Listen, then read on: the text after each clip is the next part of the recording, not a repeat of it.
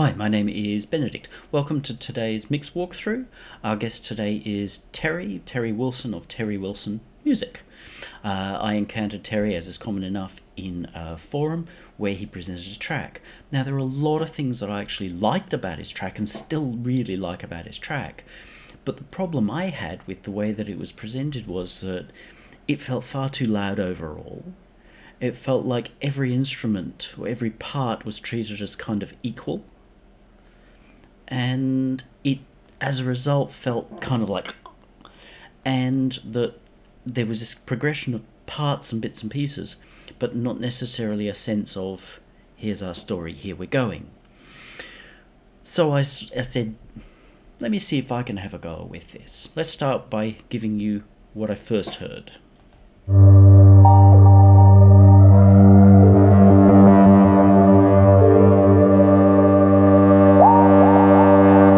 Now, as you notice straight away, it's really hard that the synth sound. We've got two sounds here.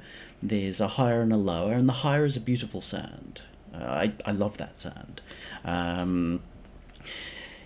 The lower, it pushes hard. It becomes ugly, and the way it's mixed with the lower sound becoming dominant over the higher sound is fashionable maybe, but we end up with a very... Now that could be a legitimate strategy. It's one I used myself in a track, and interestingly enough people didn't like it because it made them feel unhappy, which is the whole idea. A track about unhappiness should make people feel... But it bothered me. There was this whole section that's... There's beauty in it, but it's kind of...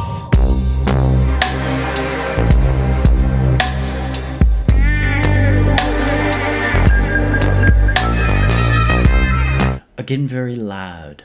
It's like everything is really pushed forward. I know that's been the fashion in mixing for the last 10 or so years, but it's a fashion that is going away, and it creates a problem because, as I've said, you can't guide the listener through what you want them to pay attention to.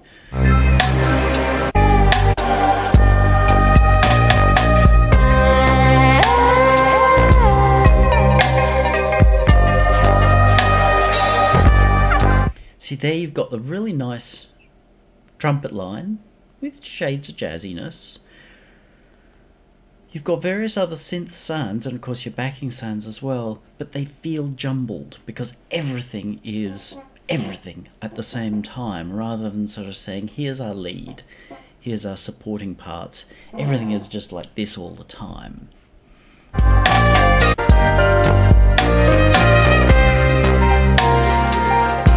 And it goes around. That was the original version. Now, normally I don't show these versions because normally I get the person to send me across that as the MP3 for our AB. Now, Terry did what a lot of people will do, is he sent me a different mix. And I notice here that appears to be mix 33. Now, Terry, I'm not having a go at you personally in any of this, and I know you asked me, oh, don't pick on me, man, but my answer there, and I'm giving that answer here very openly, is that mix walkthroughs are not about you, the person who posted me this track. They're about all of us. Yes, you can learn a lesson from this. And the lesson that I'm going to say is, if this is your 33rd mix of this track and you're still struggling with it, something's wrong. If you went out with the same woman and you asked her 33 times to marry you, and every time she basically said no, or was evasive, which is a no, is that the woman who wants to marry you? Probably not. It makes for a good rom-com, but probably not is the answer. Because she's not as into you as you'd like her to be. If your track is needing so many versions before you feel like you can get it right, then again it may make for a really nice Hollywood movie, but chances are it means that you're missing the point of your track. And this is what I mean, the essence of what I mean with regards to story. There needs to be some avenue that your track is taking, and if you're not feeling that, if you're not clear in that, you don't know how to mix. You might know how to do a whole lot of tips and tricks inside mixing, but you don't know how to mix your track because you don't know what its path is.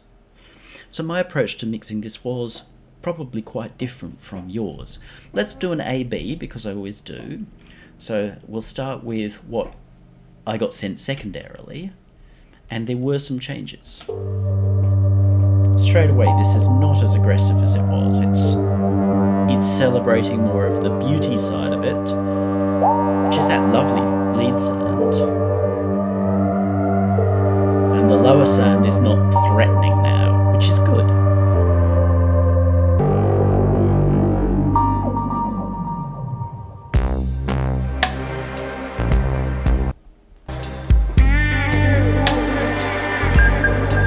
This is my mix.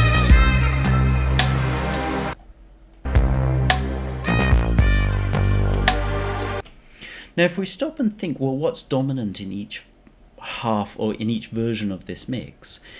In the original here, the bass and the drums seem dominant. And easy to say, oh, but that's what they're supposed to be. It's EDM, man, that's what it's all about. But basses and drums are a dime a dozen. Absolutely a dime a dozen. Therefore, you're not unique. So perhaps look at, well, what is unique? My approach to this was probably completely upside down, as I started to say. So listen to what we got here.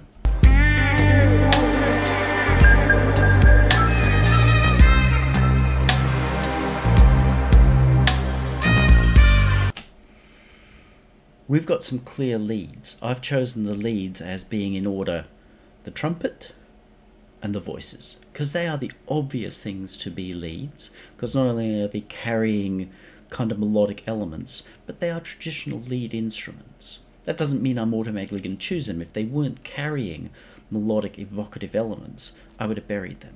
You've looked at other mix walkthroughs where I've taken things that in theory were supposed to be melodic and just completely de-emphasized them and even treated them as unmelodic. But you've got to pick something. And I've picked those because they're the obvious ones. They're the ones that really have something evocative to say. Now, at the same time, you'll notice that drums and bass are still very much there, but it doesn't feel like they're in the front of the mix. They're playing their role as supporting the trumpets and the vocals.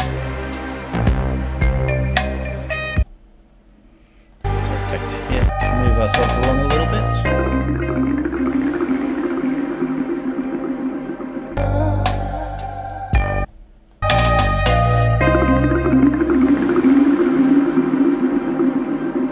There's a lot of the elements are similar, but I've brought up the sense of the pads a little bit more because they are musical and it's a beautiful sound.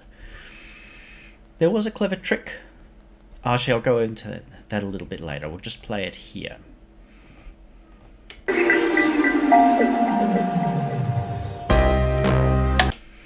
Now what Terry did was he made the mix narrow. He's got a very wide mix, which I've copied here, whether for right or for wrong, I've copied. And at that point, he narrows the mix down, because this is the sort of... and then it springs back out again. I thought that was an interesting idea, so I kept it, but I finessed it.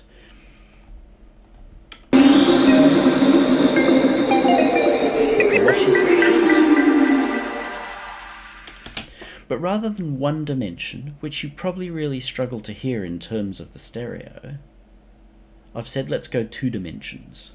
So, as well. So we actually are narrowing the whole mix down. We'll talk about that later. Pianos come in. It's nice. They support the melody. We finally get to where we're wanting to go.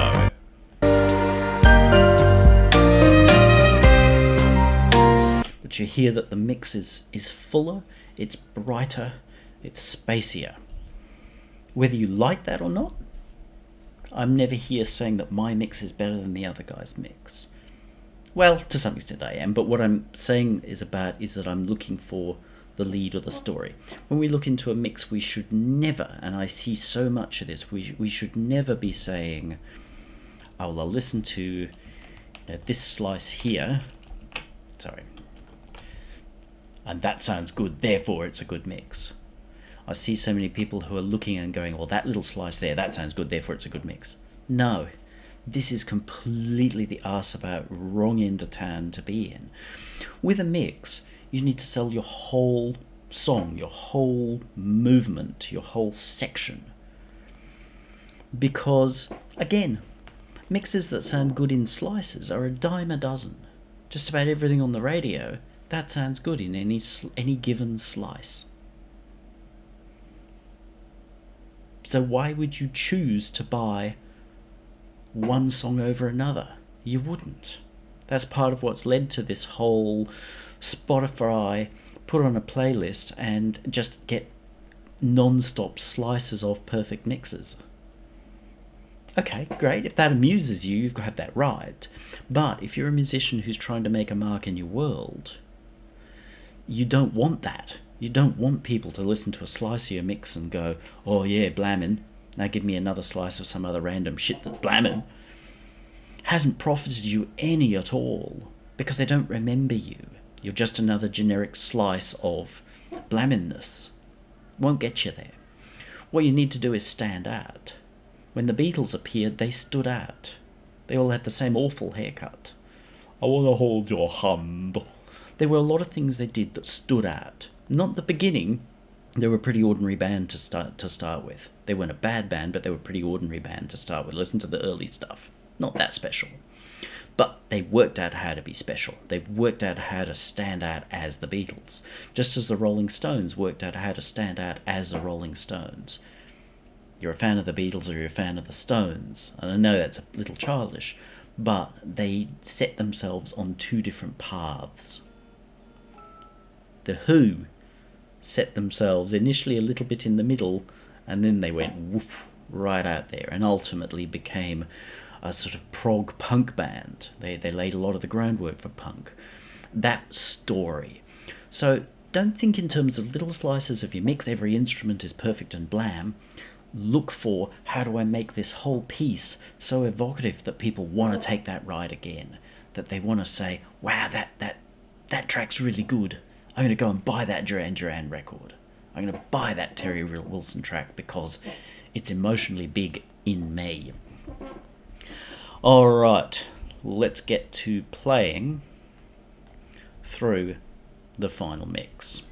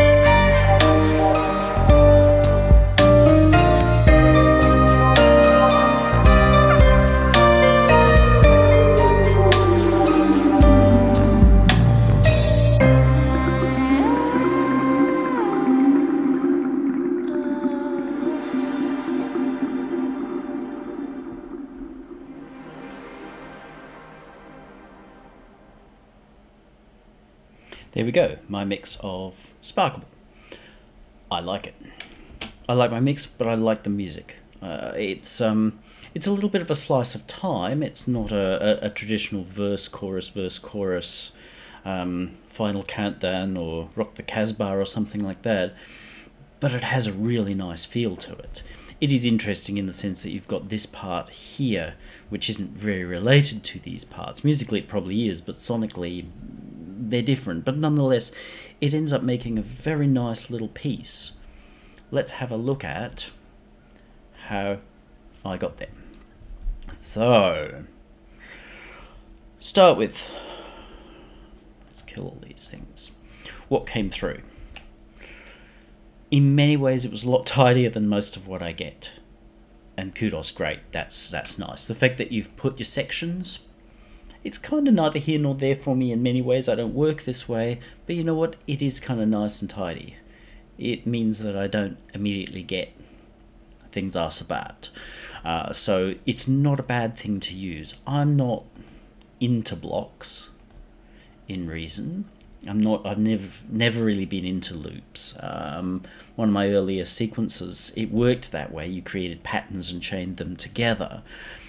But I was happy to be out of that. That's sort of a personal thing. But there's a great feature of blocks, which probably wasn't really intended, but does work this way in that when you use them, when you have a block and put it in, it puts colour across the screen. I'm all about being tidy and organised, because if you are untidy and not organised, it saps your ability to see and know what is there, which there is going to be some criticism of in this case, not again to have a go at anyone particular, but to try to teach, to sort of say, look, if you allow that to happen, you actually create a lot of clutter. And that clutter is there taking up your mind space when that space could be going to something else, like processing power.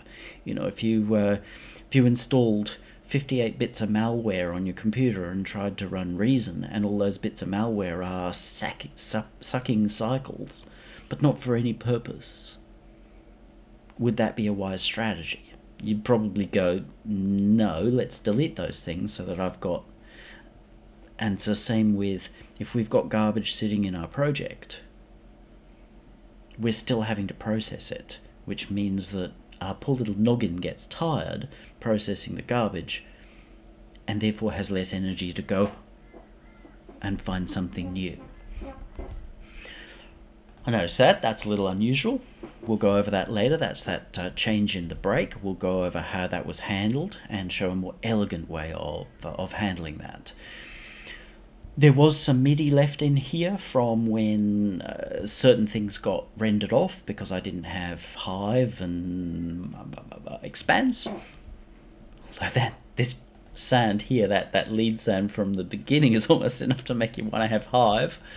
And the Expanse sound is pretty darn cool too. I assessed whether I was going to want to replace those sounds. No bloody fear with that one. So I then tidied up and got rid of them. If I need them back, they're in the original file that I got sent. I'm not going to need them back. I made an executive decision. Kill, gone. So I now work with what I've got rather than having to second guess through a lot of garbage. On the negative side, there were quite a lot of things in the rack, which you can't see now, but there are quite a lot of things in the rack which were empty mix channels. Don't ever leave empty mix channels in your rack. Get them gone. As soon as this thing does not serve a purpose, get rid of it. Yes, it meant that I could see things that had been tried, but they were things that had been dismissed. If you're not using the snare in your drum kit anymore, no real need to go and unload the samples or whatever unless you're struggling. But there is no cause to have wiring going to a process that's chewing cycles, not only in your CPU, but in your noggin. If it's no longer used, make the decision that it's gone. As long as you're thinking, oh, but I might want it back. you're not letting go, you're not letting yourself move forward. It's really important. Like it's really important to divorce your first wife before you marry your second, third, and fifth. It's that way legally because it gets awfully complex, makes a mess. So, clean the mess by getting rid of everything that is not in use. If we had played with a snare and then decided, no, I don't want that snare, commit, gone, no snare. If somewhere down the track you go, you know what, a snare really would be a great idea, chances are that the snare that you heard in your head as you thought this is going to be a good idea is not the snare you had. The snare you had may be a Lindrum snare and it wasn't fitting. But somewhere down the track you might go, you know what, I can hear a snare in here, and what you're hearing is not going to be that Lindrum snare or any variant thereof as a result of 58 layers of processing that have failed before. What you could be hearing is a 606 snare or a 505 snare. You get my point?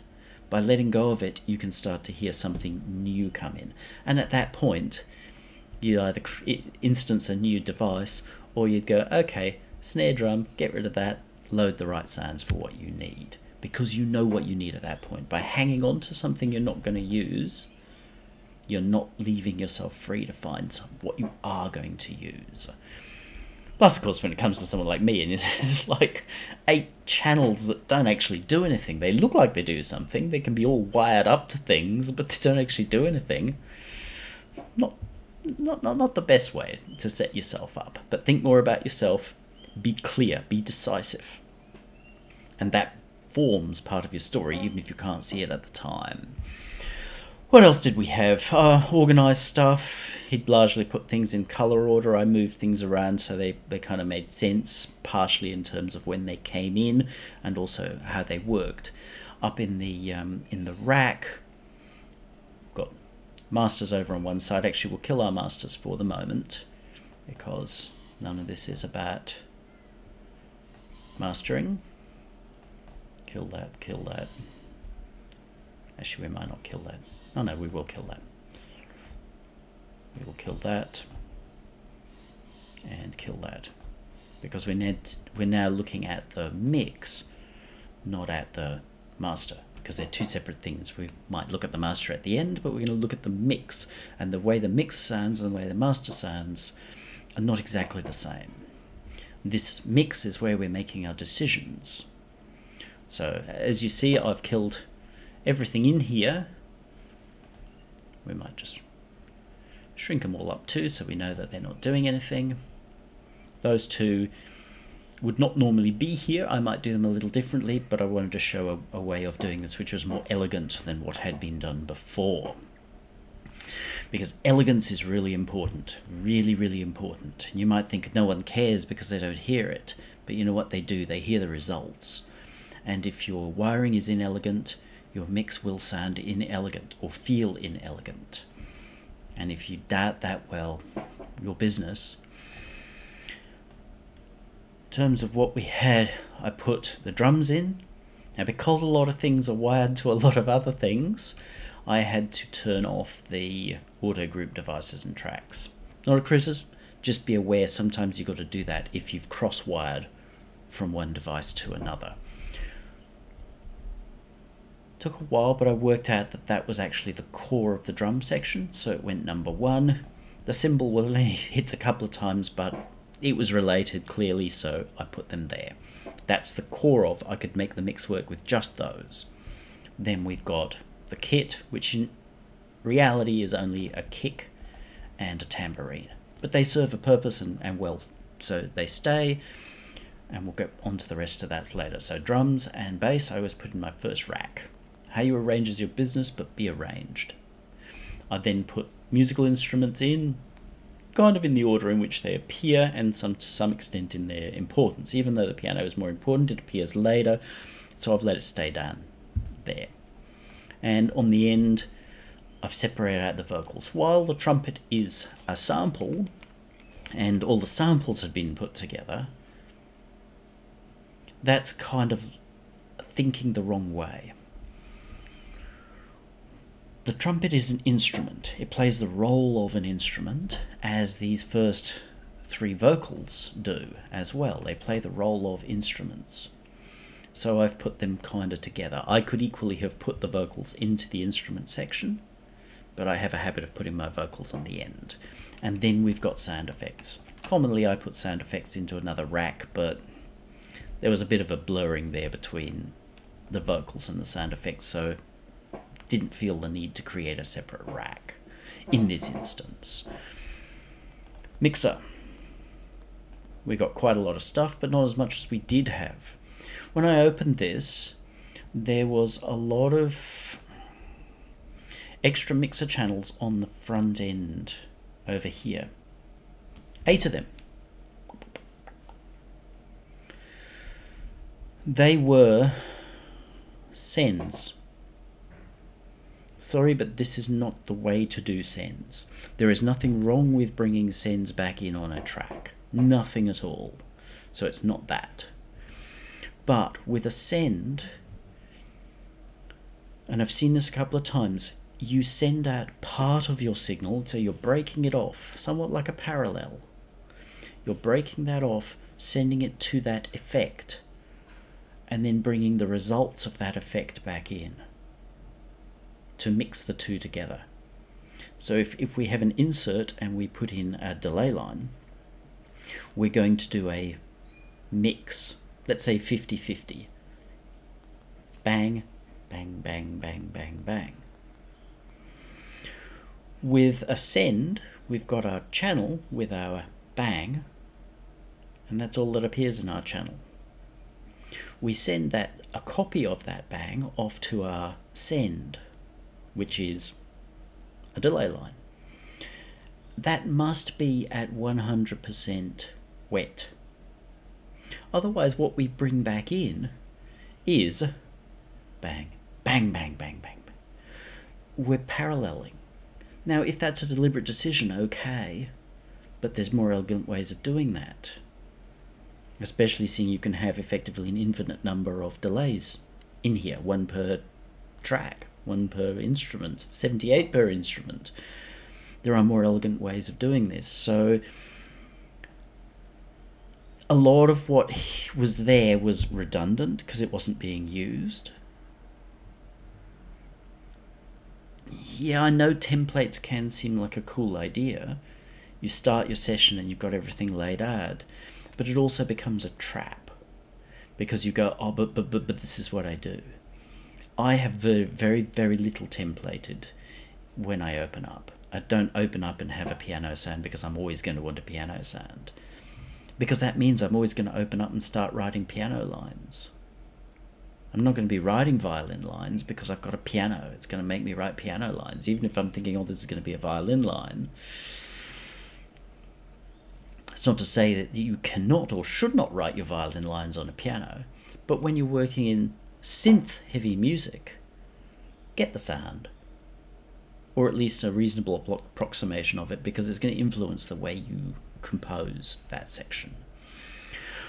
So it wasn't the most elegant way of doing it. If you're using if you want a mix, probably do it in an insert. Put in your delay, find the right balance of the initial bangs and the repeated bangs. If you're after a send that out and then fly it back in. Now you can choose to fly it back in on the back of the rack. Back of rack. Over here. So you can send off to, let's just pick the echo here. Actually no, with the reverb. So you can send to the reverb. Reverb does its reverby stuff and send back to your return. Dead simple, don't need to get complex. If I needed to do some further processing on my reverb, I would create myself a new effect. Why not a ring modulation? Because there's just nothing quite like ring modulating your reverb. I will take my return,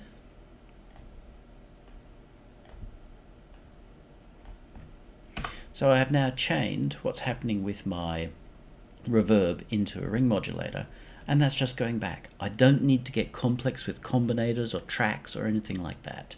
That's just doing exactly what I wanted it to do. Obviously, I don't really want to ring modulate my reverb because that's just gonna, well, be all kinds of ghastly. But that's an elegant way of solving that problem.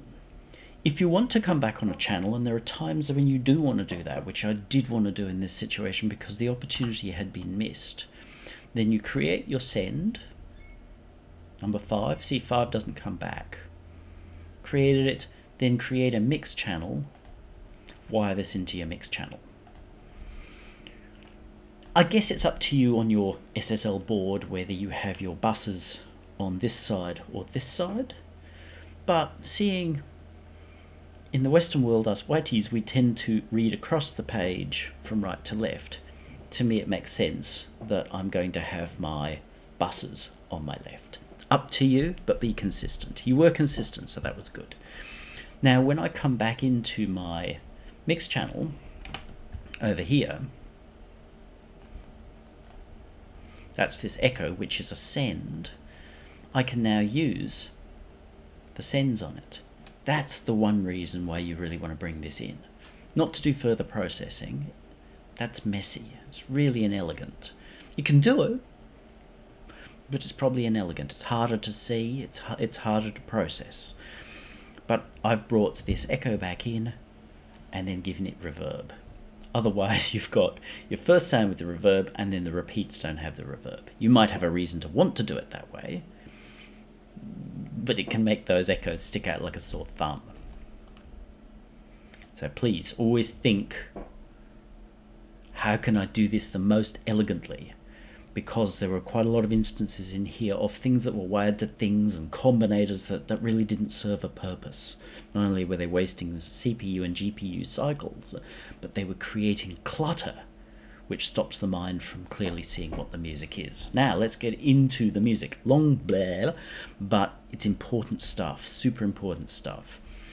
My first question had to be, sorry, this is always a pain in the ass for me, where is the music in this? Where is the story in this? Where is the narrative? Where is the emotive thing that makes me go on a journey? To me, that was pretty obviously in this.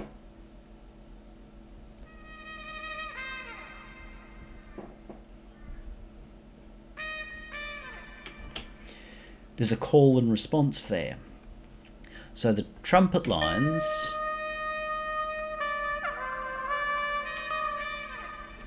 they are clearly my leads in this situation.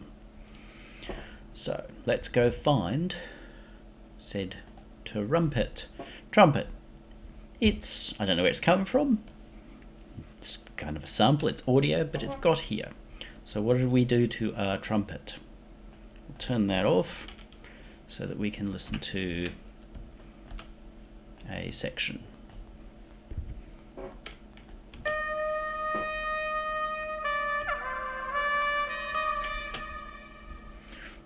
To get this mixer up too. It's a big pain in the ass for me working on one screen, and I always struggle with it. You think I'd get more used to it, but I don't. It's a pain. So our trumpet is got echo and the delay on it, so we get rid of those.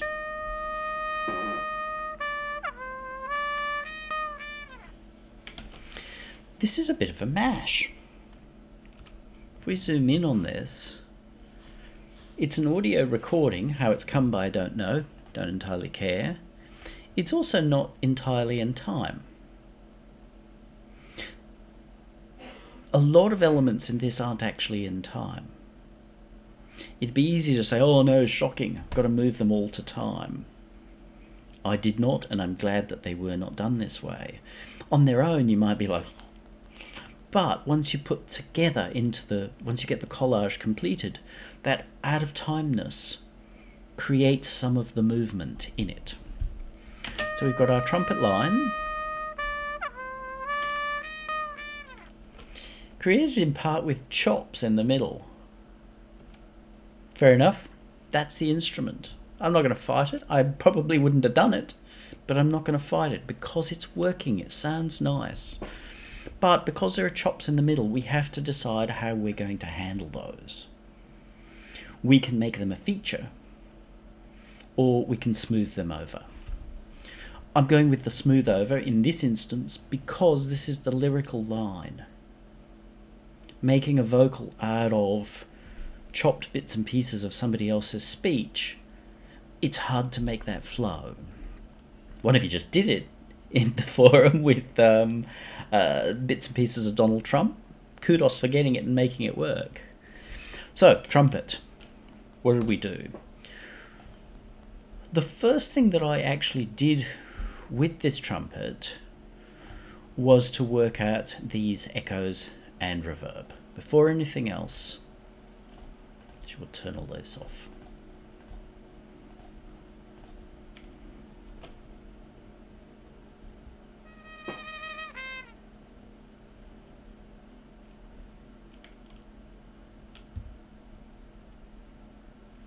Let's just zoom back out on this a bit.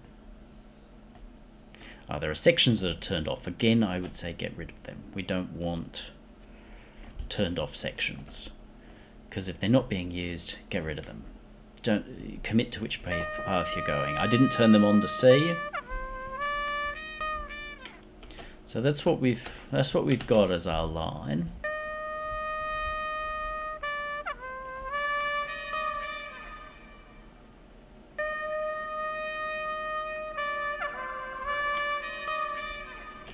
The reverb is really important in this because the reverb, the echo, the sense of space around this trumpet is an important part of the sound of this trumpet. So it was the first thing I dug into. Straight away I thought, I'm actually going to go with a convolution on this. Normally I avoid convolutions somewhat like the plague. I see them as being the audio equivalent of those kind of Instagram things where you stick bunny ears on yourself. They sound great in the right situation, but fail everywhere else. They're not as adaptable as algorithmic. However, this is a pastiche. There's something cartoony in this whole thing. Not in a negative sense. It's a stylized thing. And the IR thing is very stylizing. So I found a style that worked nicely and used that.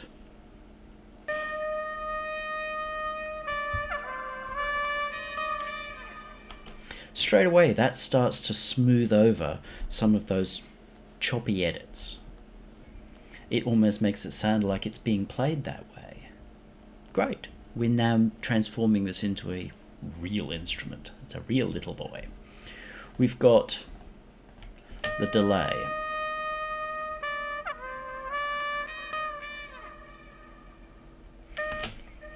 Now remember, that's going as a send. It's coming back in a mix channel so that we can put some reverb on. If we don't put the reverb on,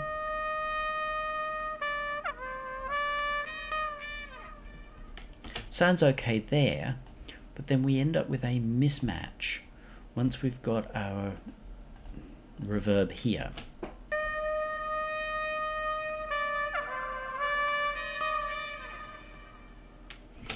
Hear how the echoes don't carry all the impact of the initial, and they would.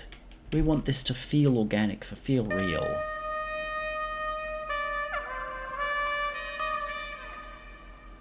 So those echoes are very echoey, like very echoey indeed, because there's a lot of reverb on them.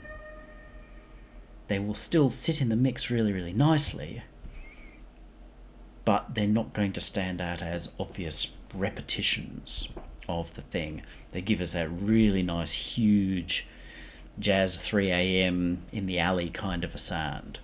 Number one was get that right. The other part of it was our EQ.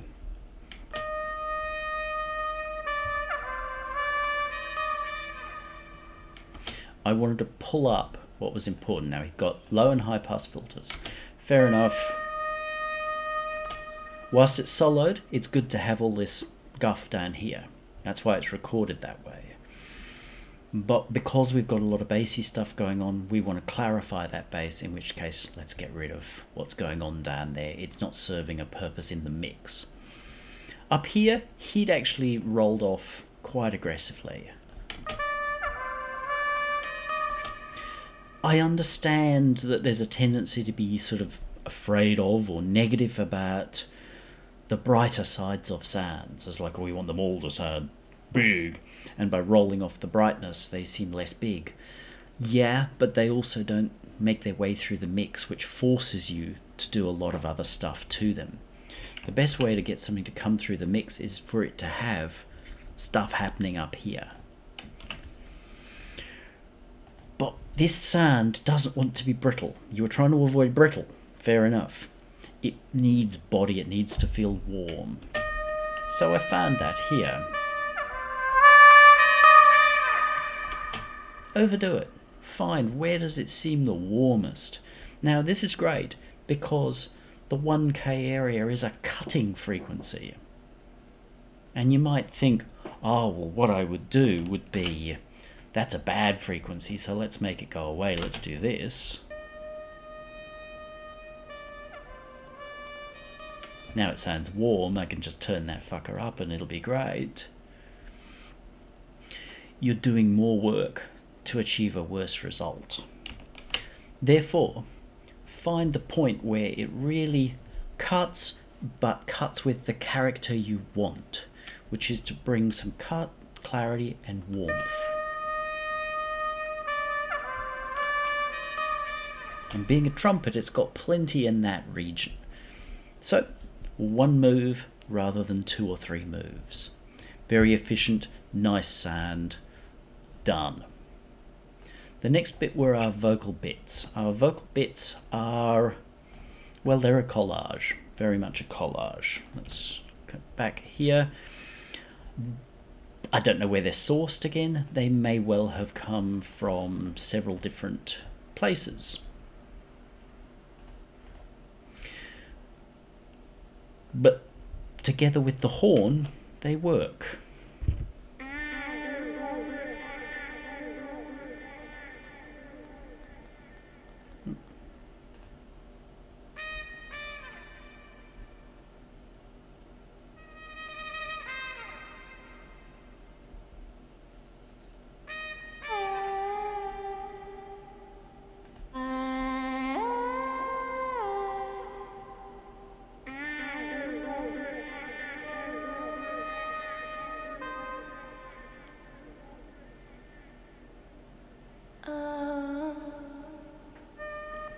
So together, they create a narrative. That is the center of our story.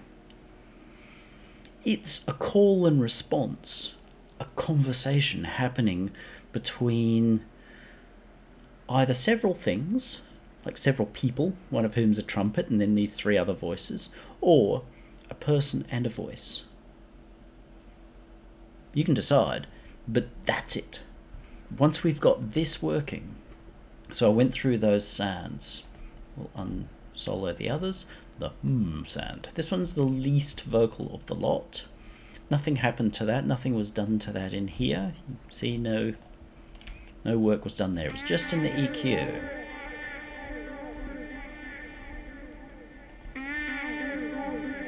A lot happening down there. We don't want that. Get that going. Not really a lot happening up here either, and we don't ever want it to fight with the trumpet. If this was a singer singing a lead vocal, I would not do that. I'd be looking to have that as clear and as bright and as sparkly as possible, so that that lead vocal would cut through. But here it's a supporting part, an important supporting part, but a supporting part nonetheless. So that, now there's a certain sound in here which I did not like.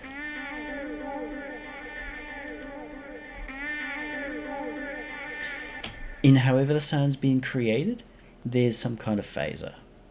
Love phasers. Because this was a vocal part, I wasn't sure I really liked that. I couldn't get rid of it, And even if I had gone and turned that effect off, if I'd had the ability to do it, it may not have been the right thing to do. I just didn't want this to sound overly phasey, because it's a vocal in this instance. So just found it, got rid of some of that. It helps the ear to focus on the body part of it. That's what I wanted. I want the sense of warmth out of it. Not the slightly unsettling on the high end of it, but the warmth in it. So by de-emphasizing some of that, this becomes stronger. Rather than boosting in this case, because it was still going to leave all this stuff, use the rules of masking just to reduce this a bit, and this becomes more dominant. That's that fella done. This one, now this one, if I recall correctly, this one originally had a glitch effect on it. There seemed to be some sense of confusion as to why I would not own glitch, but my response was that my aim in life is to make things beautiful, not to chop them up.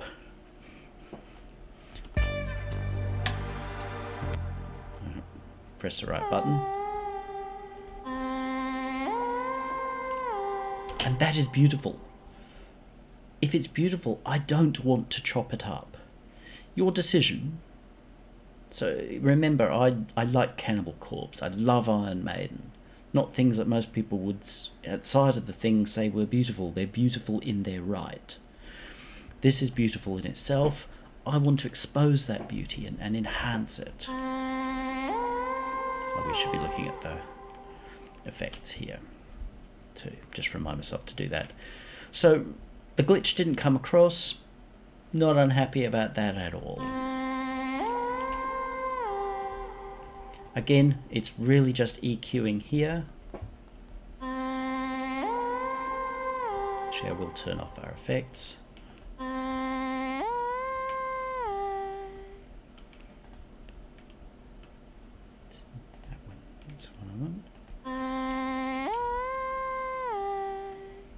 Hang on, I think I've inadvertently turned something else off. Not having the best morning today, a little all over the place.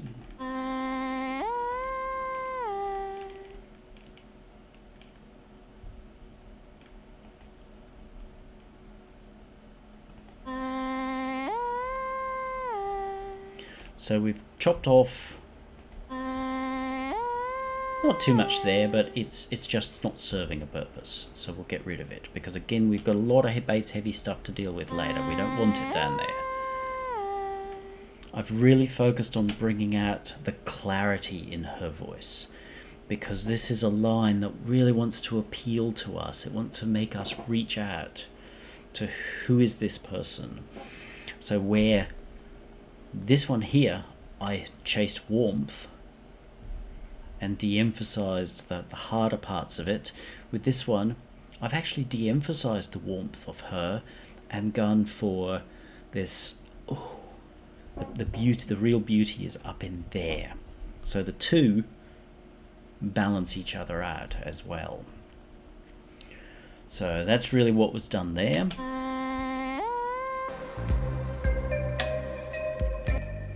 And the ooze.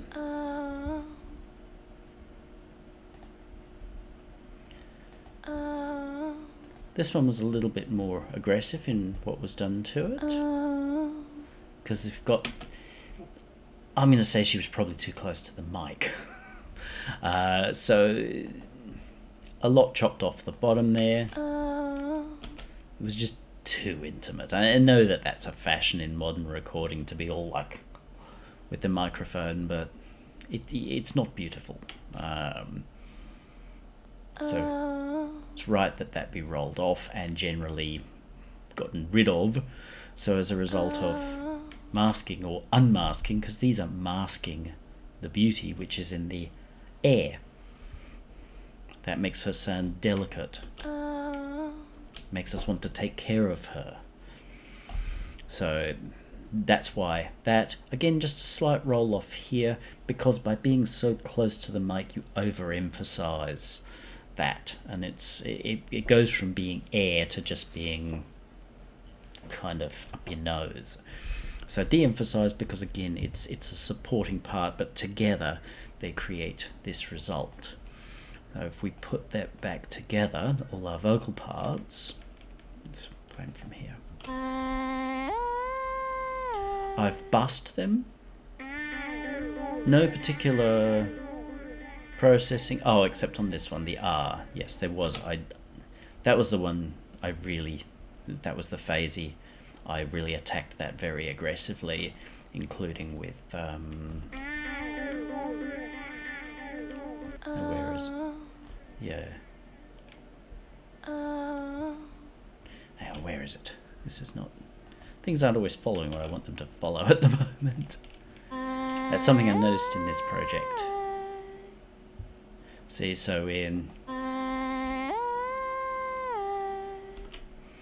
if we turn that off,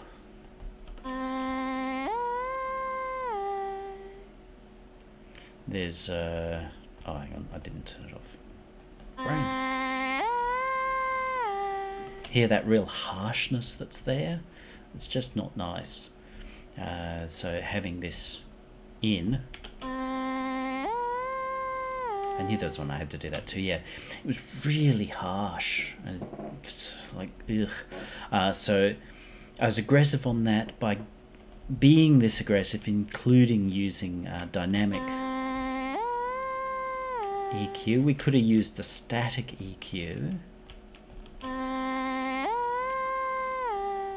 but it actually still draws attention to that I don't like. Interestingly, when you introduce a dynamic EQ, you can have either more or less compression or change of the cut and boost, but because it's moving, somehow you don't notice as much. So when you're having to work hard and it's still not giving you the result you want, but this is the job you have to do, then definitely look at a dynamic EQ, because it allows you to either have less EQ and achieve a better result, or a lot more EQ and achieve a better result. Because it's moving, the thing that's bothering you is probably something that's static, and it allows you to create movement where something was rigid and static. So that was something that was done. Our vocals all come to a bus. Now with the bus, they are just summed. Let's turn that off. One screen. How do people live with their one screen? Looks like a lot of compression, but there's very, very little. See, the gauge is set to very sensitive.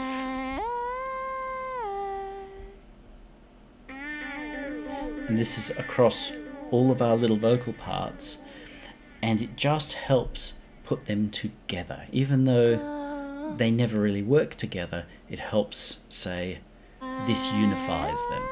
It's not a glue because we're not gluing them together at any point, but we're giving them a sense of sameness and control. My first thought was actually to use my regular go-to for this sort of thing, which was Salix Leveler, but in this case a compressor worked nicer, and Kotelnikov is actually quite a transparent compressor. I think it's nicer than the M-Class one. The M-Class gets its job done, but it somehow gets it done in a way that doesn't feel that great.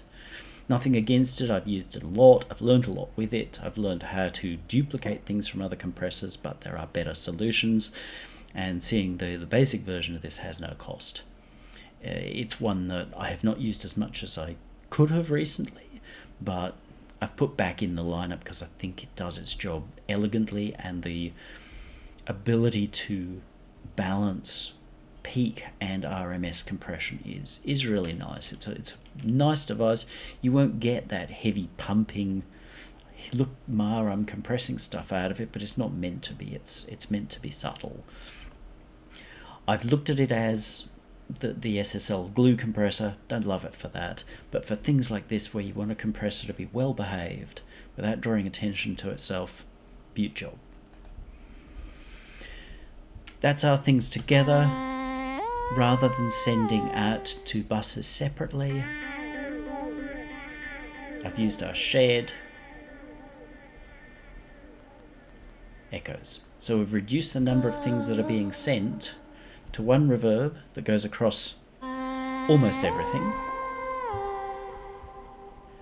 and that echo. Because if we have an echo on only one thing, it can make it stand out far too much. So we've got a couple of shared things here, and that echo is shared back into the mix because it's sent to the reverb. It's our vocal, so we've got our vocal and horn mix.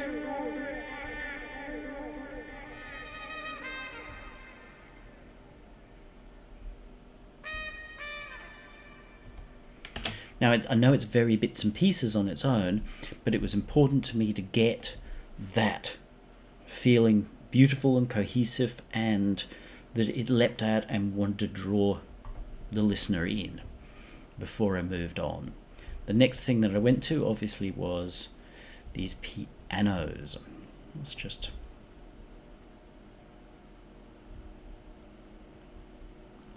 get rid of that.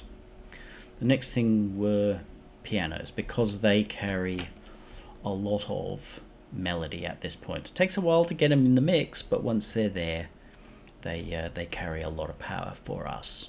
They really pull all this melody together. Now, the piano's been delivered in two halves. There's a just the chords part, which is this.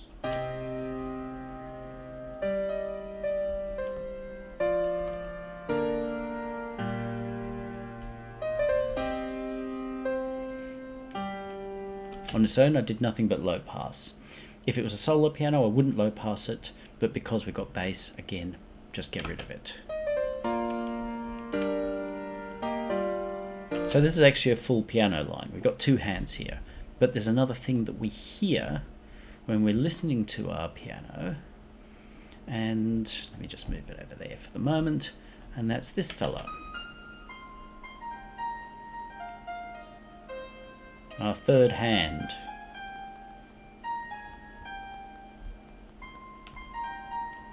And that's actually really important, because that ties everything together. So collectively, what we end up with is this.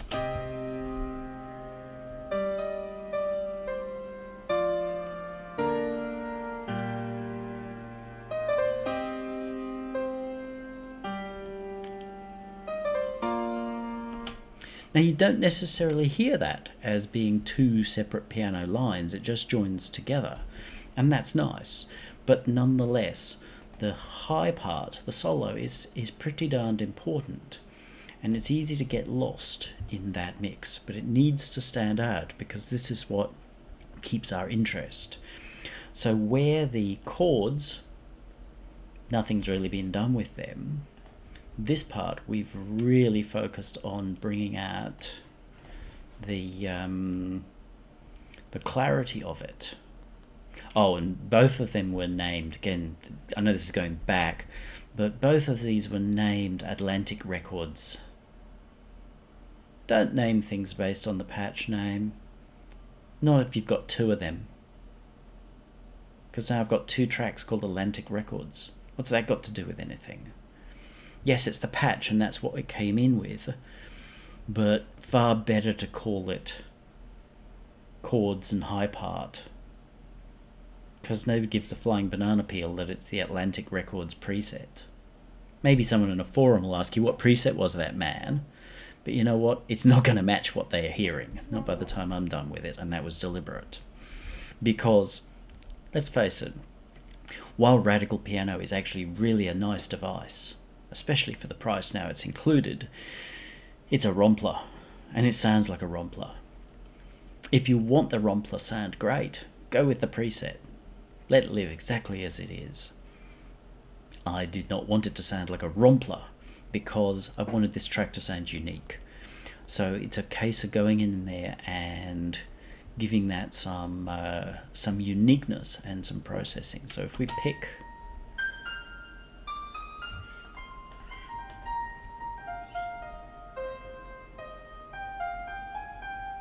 on its own, sounds great, but a piano always sounds great on its own. Obviously we don't want any of the lows. Yes, it pulls some body out, but you know where the body's coming from? Those chords. This just wants cut. So again, I've pulled some more of the body out, really given it cut, but that can make it a little brittle. So pulled off some of this. Now, a lot more of this was pulled off before, but I've wanted to balance the two parts together.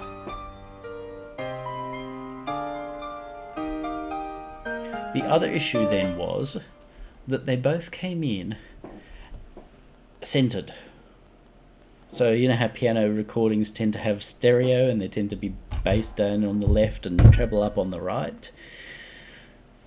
It made it hard to separate those parts out. They didn't sound so good. So I narrowed them up, moved my chords to the left, because generally things that are established are on this side. Things that are coming are on this side, over on the right. So we've separated those out. Not so much that we hard pan them, like Tipton and Downing. I hear far too much hard panning of things, and it sounds, they go straight past your head. Your brain doesn't want to listen to them. It's weird.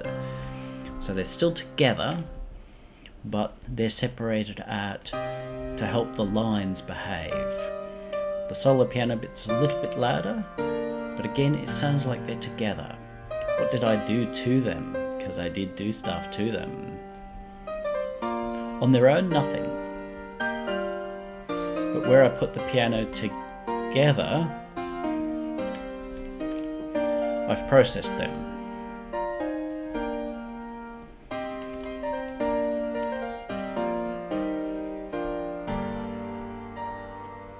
My windows aren't automatically following. I noticed that in this project. I don't know why.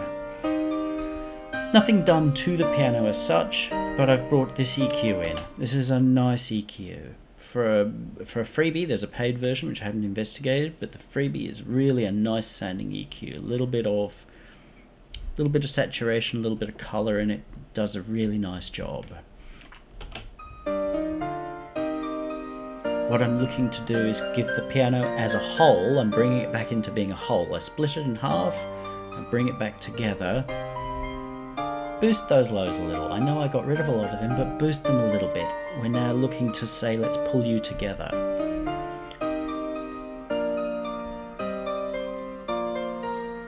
Sounds a little flat there. Give it a bit of a boost. Somewhere where it's going to cut, because it's important that this piano cuts through. And then plenty on the high end to give it that brightness.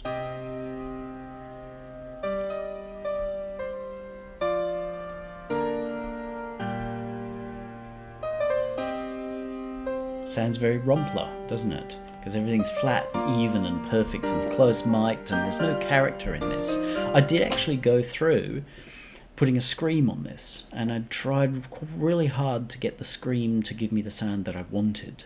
But in the end it overdid everything. I then tried parallel mixing them, but scream messes with your phase, and so it was causing more problems than good. So I said, okay, let's simplify, which was this.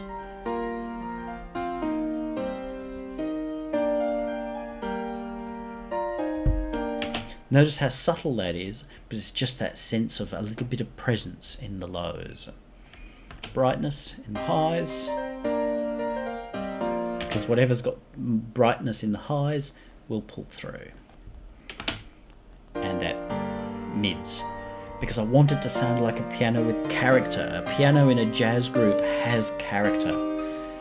You do hear more modern jazz recordings where the piano is like a rompler, even though it's a Bechstein and it's been perfectly recorded and it sounds like a bloody rompler. There's no joy in that. This has a sense of groove and feel to it, so the piano has to have feel. I went through the various modes.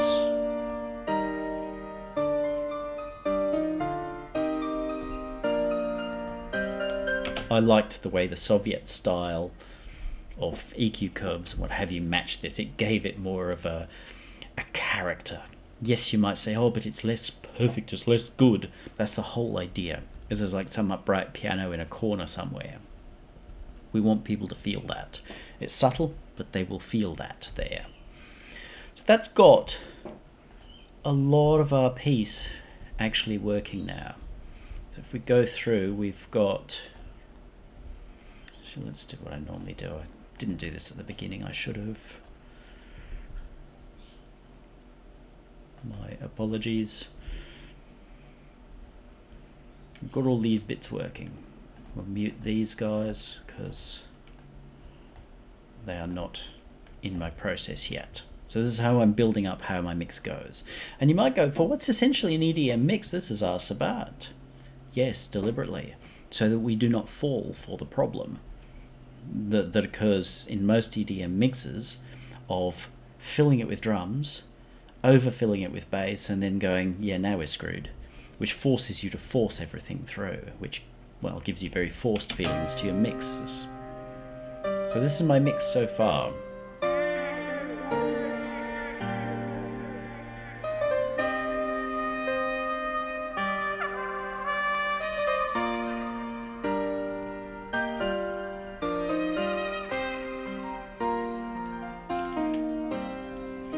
If that were my whole mix, and it kind of could be because it sounds nice, I would have a warmer piano. But I know I've got all this extra bassy stuff to come in, so I don't want that to compete. But if you're thinking, gee, the piano sounds thin, yes it does, because it's got to play a role later.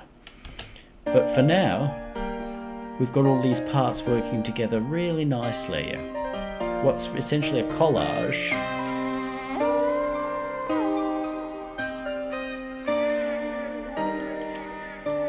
all works together. It's become this cohesive unit, and that's what I want to hear all the time. Could I release this mix now? Yes, I could. Like I said, I'd change the piano part, but I could release that now because it's got its narrative. It's all there. Everything else is now going to be cheese. And good cheese. I love cheese. I never use the word cheesy to say that something's bad. That's a stupid thing to say. Everything is gravy. It's going to be cheese. I love cheese. So then, case of looking at, well, what bits come next? What happens next in this? I decided, okay, I'm going to go with the melodic parts and I'm going to start from the beginning of the track. So the obvious one was this guy here. So let's unmute him. Whack him in solo. This came to me as a WAV file.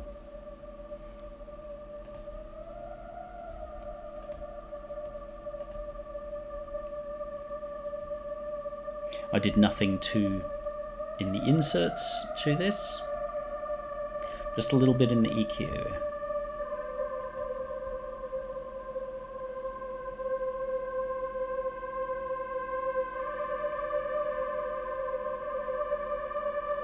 It's an almost Garen Newman-y sort of sound, the kind of thing that got me into synthesis in the first place. This is a lovely line. I'd be delighted to have written this line, especially with this sound. Because we're going to have to compete with a bassier sound at the same time, pull just a little bit of that out, giving a little bit of a boost here. We're just looking for that fizzy sort of feel to come through. Actually, again, that's not the right sound. This is annoying me. It's not following properly. Okay, so just boost it here. It was the other sound that I had to cut some of the low mids. That's most of what the sound does. It appears a little bit here, but it's a beautiful, beautiful sound. In terms of what I did to it for reverb, I sent it to the shared reverb and its delay, but I pulled those levels right back, because when it goes in at full level, because this has been sent to me with a lot of reverb on it, it's a little bit of a no-no. When something's going to be mixed, don't send a pile of reverb. But nonetheless, the reverb wasn't fighting with what I was doing, but where I tried to put on a normal amount of this mix's reverb, it just went... But we've got there, so no problems. So that sound was then added in. This is the next one along, the adrift sound.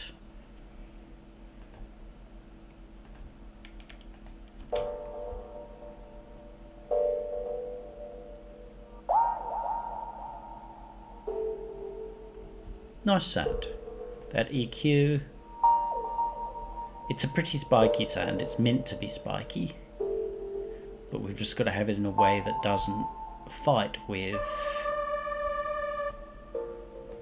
our other sound.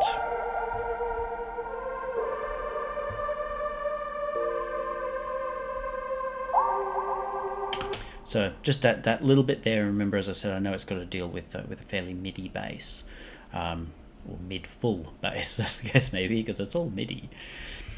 That's done on that. That's really all I needed to do on those. Again, it just needed to have its shared reverb. Didn't want much in the way of delay on this because the delay was already baked in.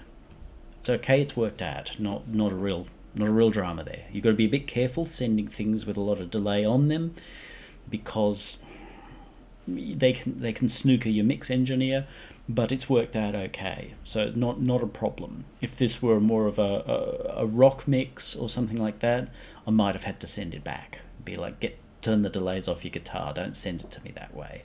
But synth sounds, we can be a little bit more flexible but still be very, very cautious. The delays and reverbs that are inbuilt in the preset can often cause you real mix problems later. You're better off turning them off or backing them off so that you can go with your mix space, and that way they will feel like they gel together so much easier. Less processing too. Next sound along, so we get to this, the synth swell. Same thing in terms of just a little bit of the same kind of EQ.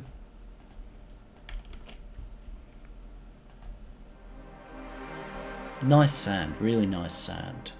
Don't know that I know where this came from, so I don't think I can synth spot it for you. It's warm, and that's really nice, but because we've got other things going on in the mix, its role is just to rise up in amongst a busier mix, and where it's thick here, it can just create a little bit of mud, which causes us some problems. And because it's muddy, then we feel like we're not hearing the real reason we want it, which is this. And we start turning it up and we start messing with everything else. Better to just say, okay, let's back that off a little bit, and that way we're going to get what we need from it without feeling like we've got a thin sound. I mean, on its own, it's still a lovely sound. But don't get so attached to a sound, or but it has to feel that way. No, it's got to do its job in the mix. Then we've got this funny little fella that just comes in sometimes. The synced... Oh, hang on, no, plucky bands. Not a good day for Benedict. Oh, hang on, they're backwards. I struggled with that all the way through this, that there was a lot of stuff in here that just made it confusing. Give me a sec.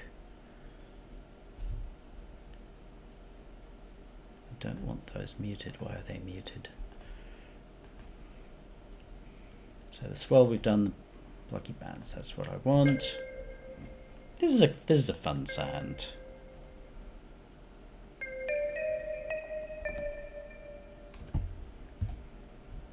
Now, if I recall correctly, this had a pretty aggressive EQ on it, and I undid that. I know there was something that I undid a fairly aggressive EQ on. I've given this quite a lot of space. It's come dry. That's good. That's how a synth sound should come. It's like not very nice on its own, but a mix is made of lots of things that aren't very nice on their own. I've given it that echo, which for some reason, because of course the solo. That's why I had to do it that way. And the reverb. This is a frustration I have with Reason with regards to its soloing. On a real SSL, not that I've ever had the chance to use one, but on a real SSL there's a solo in place option, and I've noticed it in some other DAWs. So in a situation like this where it knows that it's tied, it will actually put the other thing into solo as well. Reason does that nicely with groups, so where I've grouped stuff into a bus, when I press solo on something in the bus, then it puts the bus into a solo as well. But this is a frustration, so where you fly things back in, you end up with, like, why is that not working? It's because I need to put it in solo as well. Now this starts to play along with the piano parts.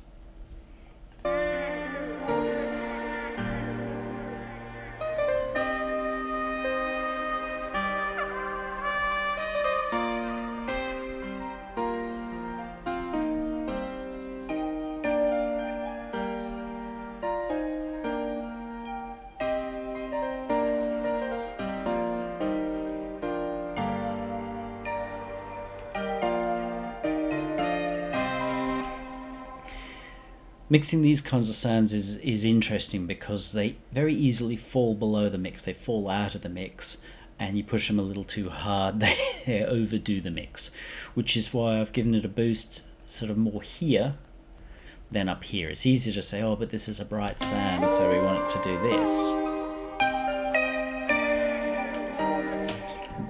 But if it's our lead instrument, yeah, all for it. All for it. Very nice and new agey. But in this situation it's not. It's just a supporting instrument which adds a little bit of character and movement, in which case it's far better to pick a warmer part of its sound, which is in its fundamental, but the rest will still cut through, but subtly, without doing that, as I say, the super bright new agey sound. Then yeah, now we get to the synced phase apart. This was a real synth. Ooh, an antidote.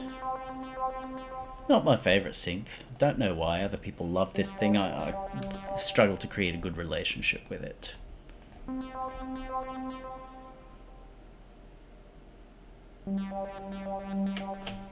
Now it's quite a cool sound, but it doesn't do everything we want it to do in this situation, and I had to come back and fix it this morning as well. So our sound on its own, you go, oh, cool sound, lots of range, lots happening. Take it out of solo, it kind of just does too much. Yeah, this one I think had a lot of heavy EQ on it. Backed it off, but there is the squeaky up top, which isn't flattering. There's a lot of lower down stuff which serves no purpose. But it was easier to say we want to push it through the mix here. They're the obvious cut frequencies, but again, it was nicer to have it come through on the warmer side rather than the squeaky side, because it's a kooky sound, but it's a nice sound. But we've got plenty going on up here with our brass and everything. We don't want to be introducing it as one of those sounds.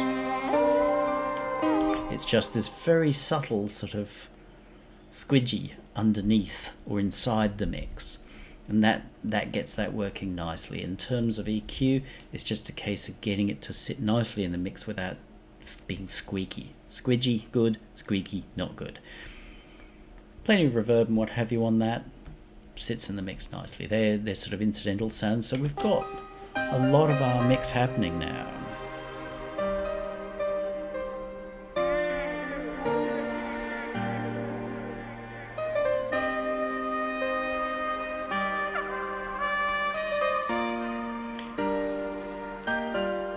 Again, if I was to release this just like this, I'd let a lot of those synth sounds be fuller, but we got more to come, which is in our rhythm section.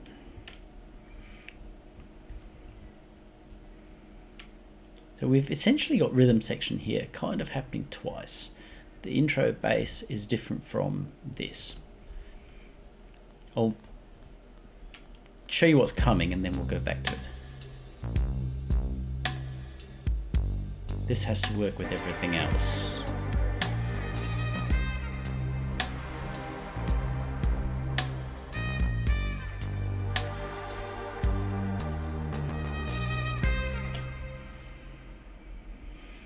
Now at this point I might actually turn my mix up. I'm sorry if this is, the sounds have seemed a little quiet to now. They seem alright to me. Once I pull this in, it feels a little light on. Yeah. I mix low. I refuse to mix. But we're going to need to make decisions which are very much based around, so we need to be able to hear that as well. Now notice I'm not driving anything here. Oh, which also reminds me, when I got this, the glue compressor was on too. Don't run that when you're running a mastering section, because in essence you had two mastering sections, one after another, both active. Technically there were three, but one of them was turned off. Don't do that. Don't mix into that either. It will lead you into problems. So I've turned this up because we need a stronger sense of, because this is what's to come.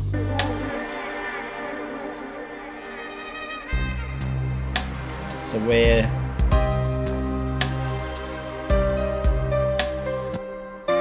this may seem a little thin, a little less so once the volume's up.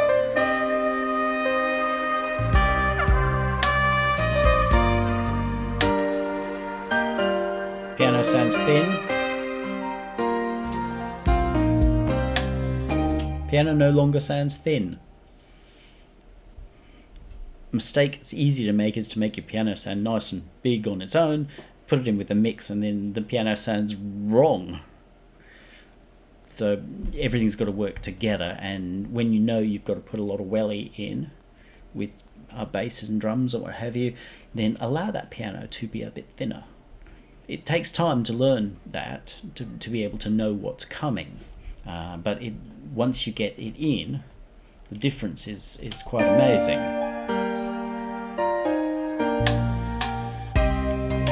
Because that allows these lower parts to speak, and if your music is written properly, which this is, if your bass matches what's happening in your piano, well, largely by playing the fundamental, then they're actually going to work together, and you'll hear some of the bass coming off the bass as though it's in the piano, because you've got the overtones, if not all of the fundamental in the piano, but the fundamentals coming from your bass. The two sounds will merge in your brain, and you will hear the bass, but you'll also hear the nice fat piano low end as one. Because you're not trying to put both of them in there together, you're saying, look, I'll prioritise this one over that one.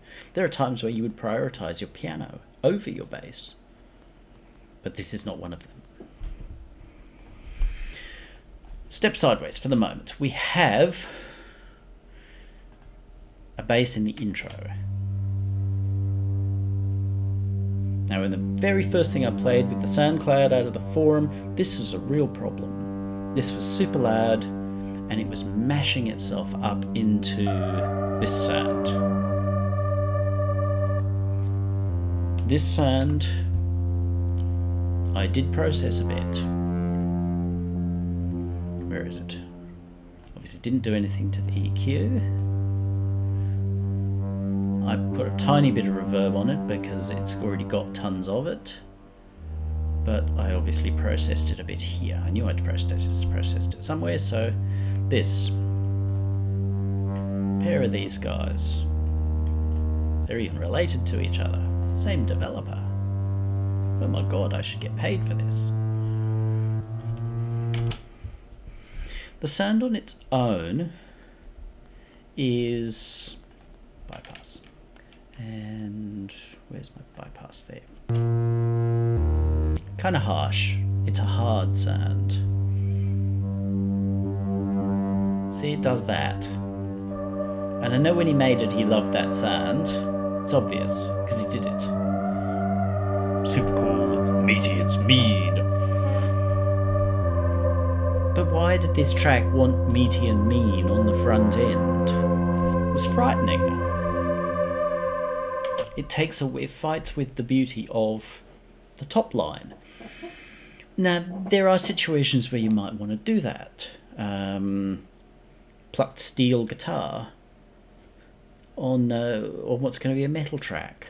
But you note the two don't really happen together. Here you've put two opposing things together, and in your first mix that I heard, you really forced them together to try to be both at once. And quite honestly, I think through the sense of fashion, because fashion seems to prefer ugly, or it has, and thank God I think that's going away, because I'm starting to hear some pretty work, which is brilliant. I think you pushed it far too hard, and that was what bothered me on the first listen. So we need to have these two sounds work together nicely. What's the more important of the two? That synth sound is gorgeous. Oh, you can hear a little bit of cracking. I've got something in the forum about this, that with some VST, these guys do it slightly, I hear cracking in the sound. It upsets the sound. That's why, because these do a little bit. Not as bad as some. So the first thing was to take that sound. Hear how the lead sound seems to have changed.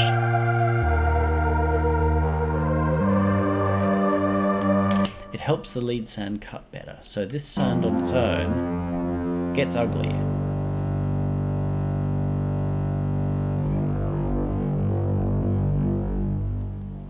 Just subtly giving it its bass, because it's a bass sound. It's supposed to speak more there, but it's starting to speak a lot up top here as well. But we've got a beautiful sound on top. We don't want to fight with that, so I've given it more in the bass, but rolled off the garbage. We don't need our sub flubbing around.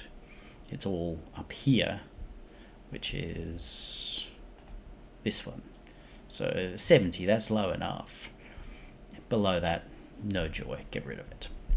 But we've pulled out this, and there's sort of the 500s, there's a lot of busy. Now it's not to say it doesn't sound good, it does.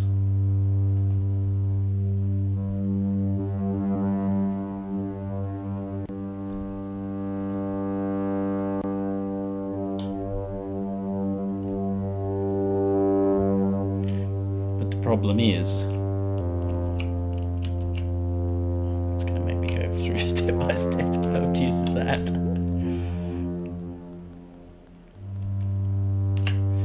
Nonetheless, it was back down here somewhere. By getting rid of some of those mids there in the 4-500 arena, we give more clarity for this low end, because that's what the sound's role was. And then as the ugly sounds come up, as it drives a bit, it lets that sort of be playing here, but remember it gets too bright with our lead. The two have to play together.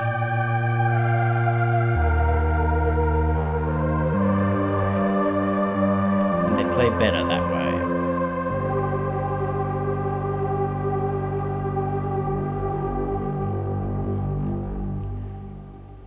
You still get the sense of it having done its grindy stuff. This I used again quite subtly. The attack's not slow, but it's more just as it pushes hard. I didn't want that to get too loud. It gets loud, and I don't want it to be too loud at that point. So no makeup, and I'm using it to overall pull the level back.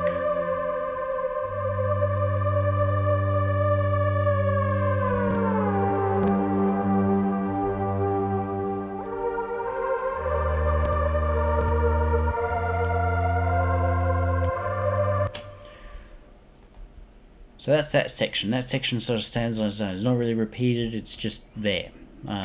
But it's beautiful. So, and then we get into the next bit, which is where we got all this happening. Now, I struggled with this to start with for a couple of reasons. One, because as I said before, there were things here that actually didn't have a purpose. I'm trying to work out what their purpose is, and they weren't there. So that kind of made a bit of a mess. After a while, because as I was mixing some of this stuff up here, I knew I had drum beats to come, and I should have mentioned this before, so I actually put this in.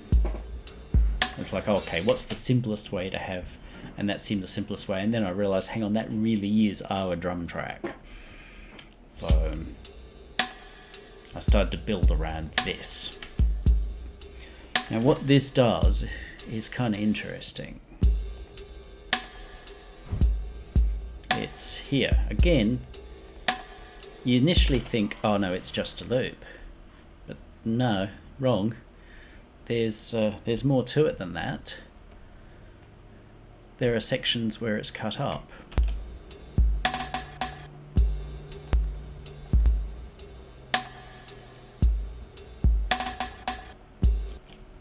So it's a loop that's come from somewhere, and it was a little bit more complexly named, but I simplified the name. I kind of got the feeling that the way that it was initially mixed was almost trying to hide the fact that it was a loop. And after a lot of backwards and forwards, I decided that the way that I was going to go with it was to try and actually emphasize what it was. I did struggle with some of this extra wiring in here. He's got this running side chain, two things. Now, part of my first thought was to get rid of it because I don't side chain shit to nothing. But when I looked at it, they didn't sound bad. Side chaining to the bass, I actually thought it was working upside down. It seemed to make the bass louder rather than actually pumping. I would have got rid of that, definitely, because I thought, well, if that's not doing what it's meant to do, then why is it here? But at the same time, I actually liked the way it sounded. So rather than saying, look, I need to overdo this with my thing, I like the way it sounds. I'm just going to leave it there, even if I think it's perhaps not doing it quite right, technically, because it sounds good. So in that sense, I left it alone, but be cautious of this kind of wiring to duplicate things and sidechain them all over the place.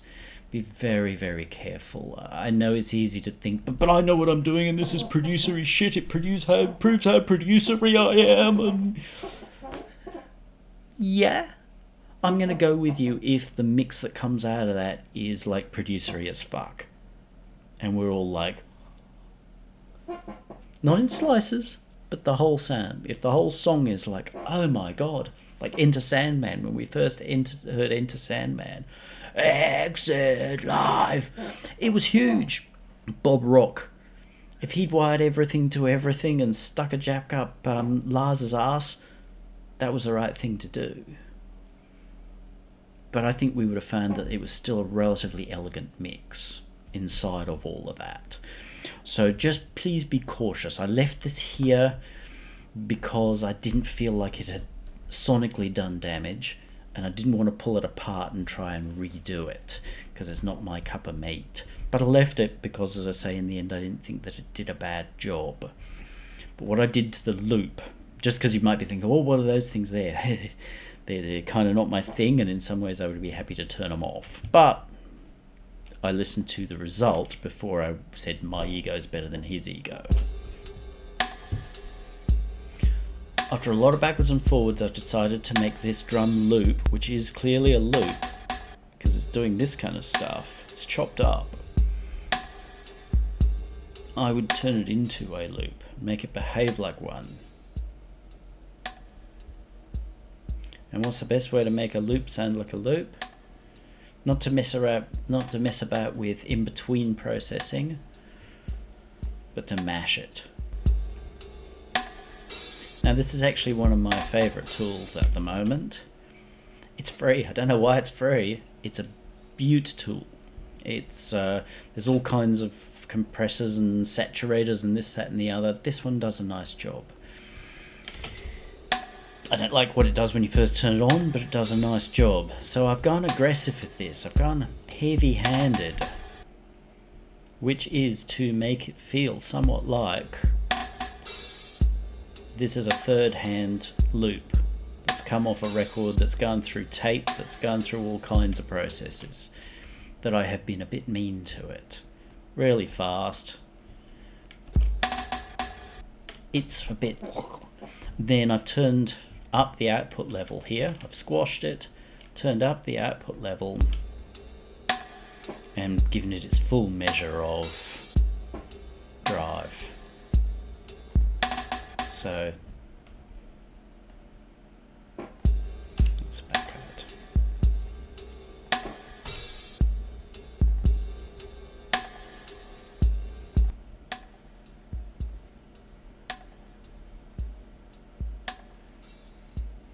Kind of nice and polite. You can do all kinds of things to try to make it sound beefy, but it's a loop. So where you've got your... they're obvious. I'm not trying to hide them. I'm not trying to pretend this is a drummer. This is a loop. I want everyone to know that this is a loop. Not for any kind of arrogance, but because we're never going to convince people that it's real. Plus, there's a strong element of, if any of you remember it, Café Del Mar in this, which was that combining these sorts of things together. And loops were a big part of that. And that's what I'm saying, is like, okay, let's get right up in the middle of this, that this is what we've got. It brings the reverb and everything right up in this. Now you'll notice no reverb, no send here. This is odd. For me, I would normally do that. There was, however, a problem. If I send...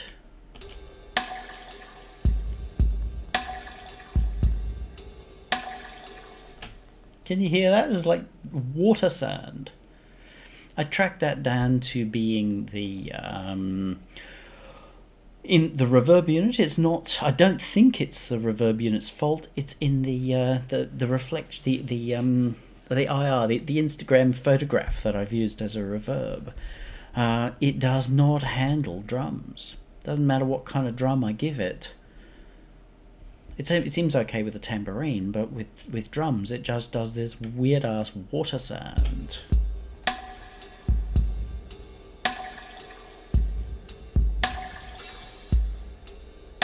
Messed up. Don't know why. So you'll notice the drums haven't gone through that process at all.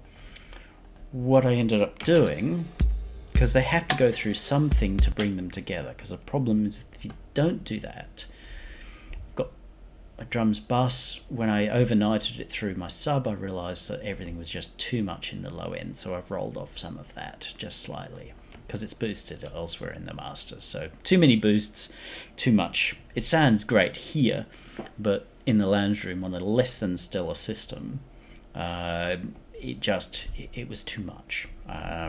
You could easily say it sounded great, it was controlled, but it was swamping some of the clarity on the top end. Lovely bass. Wrecked the track. Okay, so everything goes through a bus here, which is my drums bus. Walk up to that. So what I did with the drums on their bus to solve the fact that I couldn't put them into the shared thing was this.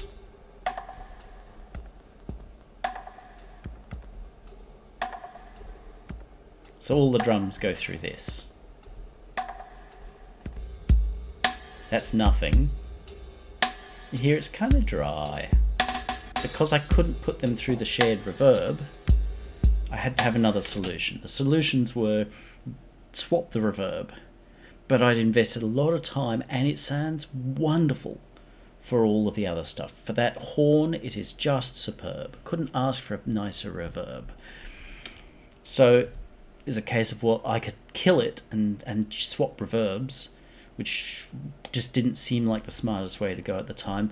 Or to say, well, look, these are drum loops, and I've just got to pull them together.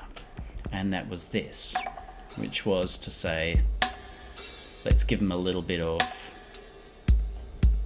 not really a reverb, but just a short echo with a bit of feedback. I turned off diffusion because it was nicer where they were very slappy, but I've really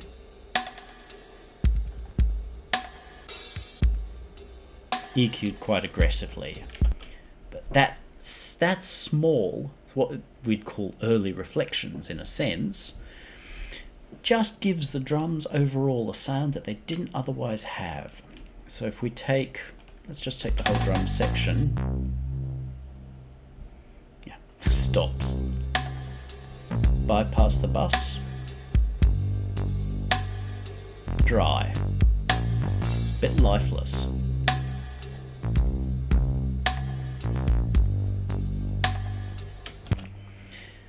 You can hear that instant slapback, but in many ways you don't hear it. So if we go out to a bigger part of the mix, bypass. The drums still sound like they're kind of flat, but they just hang there.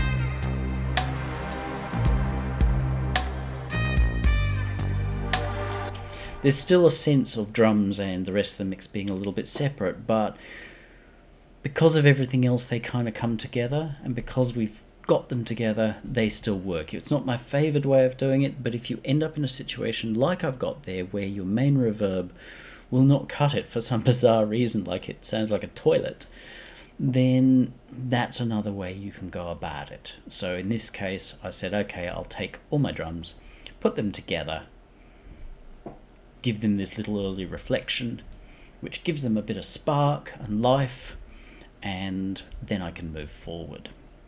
So my main loop was just push it. So if we took our beauty loop, go back to it, where'd it go? There.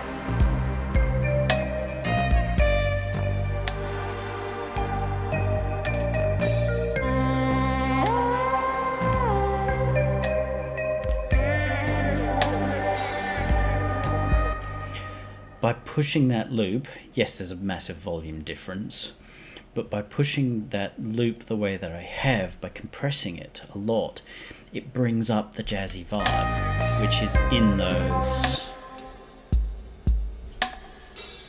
the rides and the reverb that's baked into that loop, and giving it that loopy feel by making it a bit crunchy, a bit grungy. The cymbal didn't need to do a lot with that. Or a lot of the level on this was, on a lot of these parts, was a bit, how's your father, but see, so it's, I think he actually rolled off some of the highs. Don't be afraid of your highs. They're more often than not your friend. They don't make something thin, they give you character. So I reinstated those. That's that. The tambourine is an important part of the mix, oddly enough. Where are you, Mr. Tambourine Man? Play a song for me. Where'd you go? There, of course, I'm looking for the wrong thing. When I opened this up and there were all those 8 send tracks, and I'm going through working out, well, what's important, what can I kill, what turns out to be redundant, to not be doing anything at all. This was the important one. So that's why it was done this way, to echo it off and give it that reverb, because this is its most important function. He hadn't used it as much on other tracks. I've probably used it more, but that's the important function of that.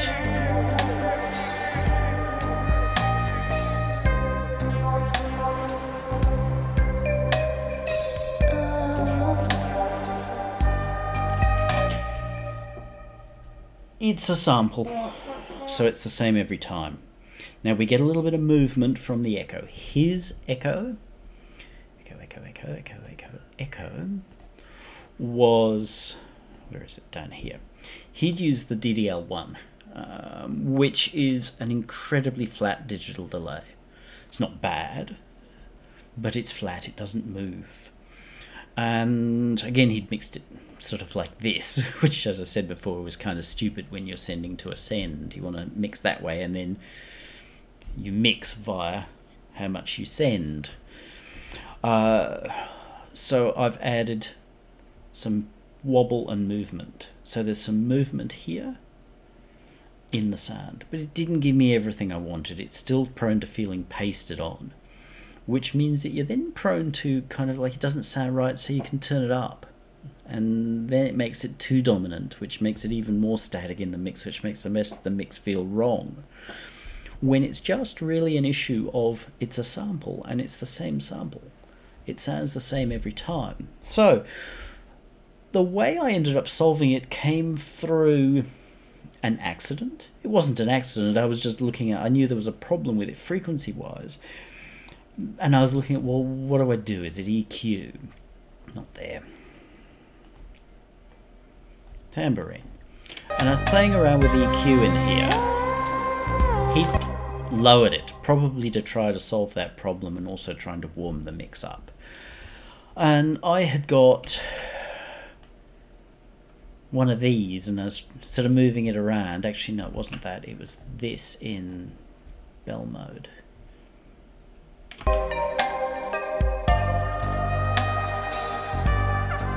And I'm moving it around like that as it played, and it's like, that solves my problem.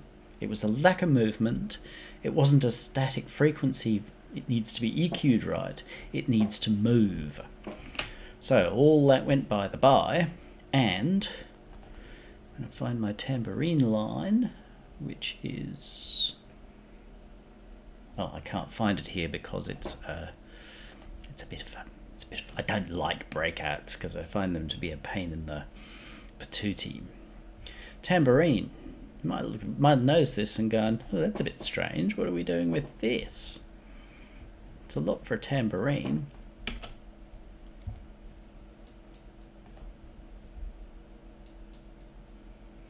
So I found a way to automate what happened as I was looking around for the solution. And what I heard was it moving through the frequency. Now it'd be easy to say, oh well, I'm going to get complex and I'm going to have it do that sweep the same every single time. But you know what's going to happen? It now sounds exactly the same. You might as well just have that sample. It needs to be moving. It was the moving that provided the solution to the problem. And at that particular point, I was doing this kind of movement. So while I tried using other shapes, it was the down movement where the money was. Tried a few other things. I didn't really want to use this EQ, but a lot of EQs just don't necessarily make it easy to automate them. And I know there will be plenty of EQs and plenty of EQs that I've got, but I wanted to move on. I didn't want to bog down for 12 hours solving a simple problem. The problem was already solved. It was just how to execute it. So this one would do it. Fairly high boost. Had to mess around with the cue to get it right. We don't want this having a sweep sound. We don't want anybody to know that this is happening. And set it to a point where it did not happen on the beat. Doesn't want to happen on the beat. It just wanted to be that every time it triggered, it would be somewhere in this sweep, not in the same place. And that was it. That was the... oh, actually no, this is the one where I took it from a send and put it onto an insert. No, you're right. The other one's the 1/4. That belonged to... yep, undo whatever that was. That belonged to one of the other things. This was the one, so I put that into an insert where it belongs and put the mix into a more appropriate kind of a way. And yes, I did stay with this one with the static. That might be a problem, and it may be part of why this sounded so static. I don't know why my brain's not functioning. Not slept well last couple of nights, I guess. But nonetheless, what I said about this echo, it belonged to another instrument initially. But what I said about swapping it for one of these to one of those, to the echo, is true. It's about movement. This one I decided to keep because it's quite a staticky sort of thing, but in the end it became a problem. But this helps create that movement. And you put movement into the core sound, which means that each one of these echoes is slightly different relative to what it was before. So quite a bit of work on a tambourine.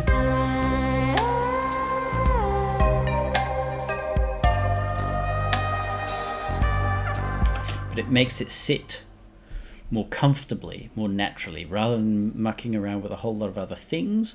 We could have done something similar with a flanger, but the problem with the flanger is it's cyclical, and we would hear it as cyclical, whereas this we don't hear as cyclical. We don't even know it's happened, and that's good in this case. Sometimes you want to know that it's happening. You want a really early 80s mix, then you'll put like an echo on with really short timing and high feedback so that there is some of that flangy whine coming through, but in this case it did not want that. And then we've got this extra kick. It's kind of a strange one, boys and girls.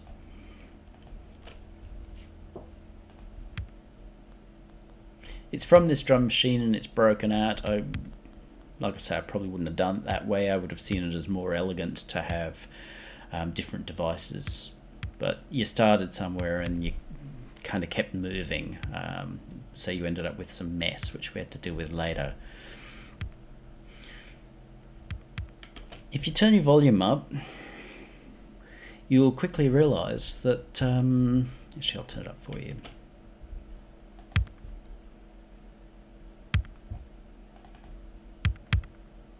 This is not in time. And as we've noticed with some of the other loops, they're not in time either. It's a problem until you hear them together.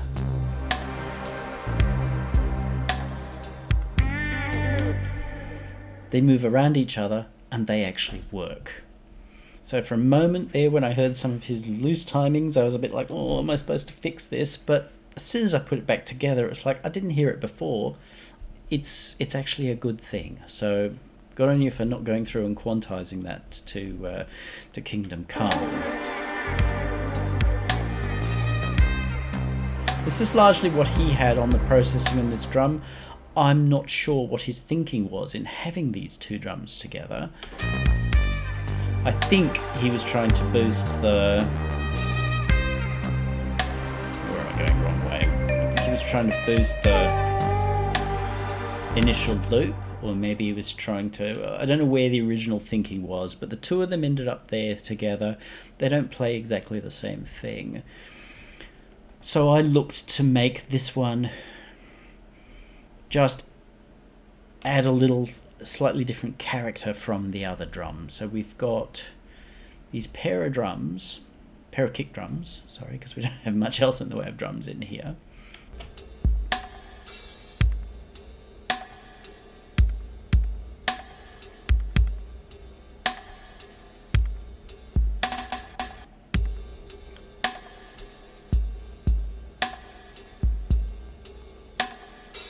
That's a lower, and that's a brighter.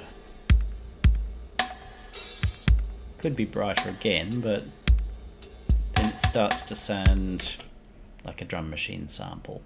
I didn't bother moving this around in any way because we're not as sensitive to bass as we are to treble, and it's kind of embedded in the main loop, and I made sure it stayed that way, that you're not going like, oh, there's two drums there. You just hear the one loop like it's the same thing. And that's the drums. They were tricky, but I think they were overly complexified by attempts to overly complexify and produceriness and what have you from the beginning. And again, my advice is if you get somewhere and you go, look, no, I'm going to change direction, get rid of everything else. Even say, look, I'm going to get rid of that and I'm going to start again.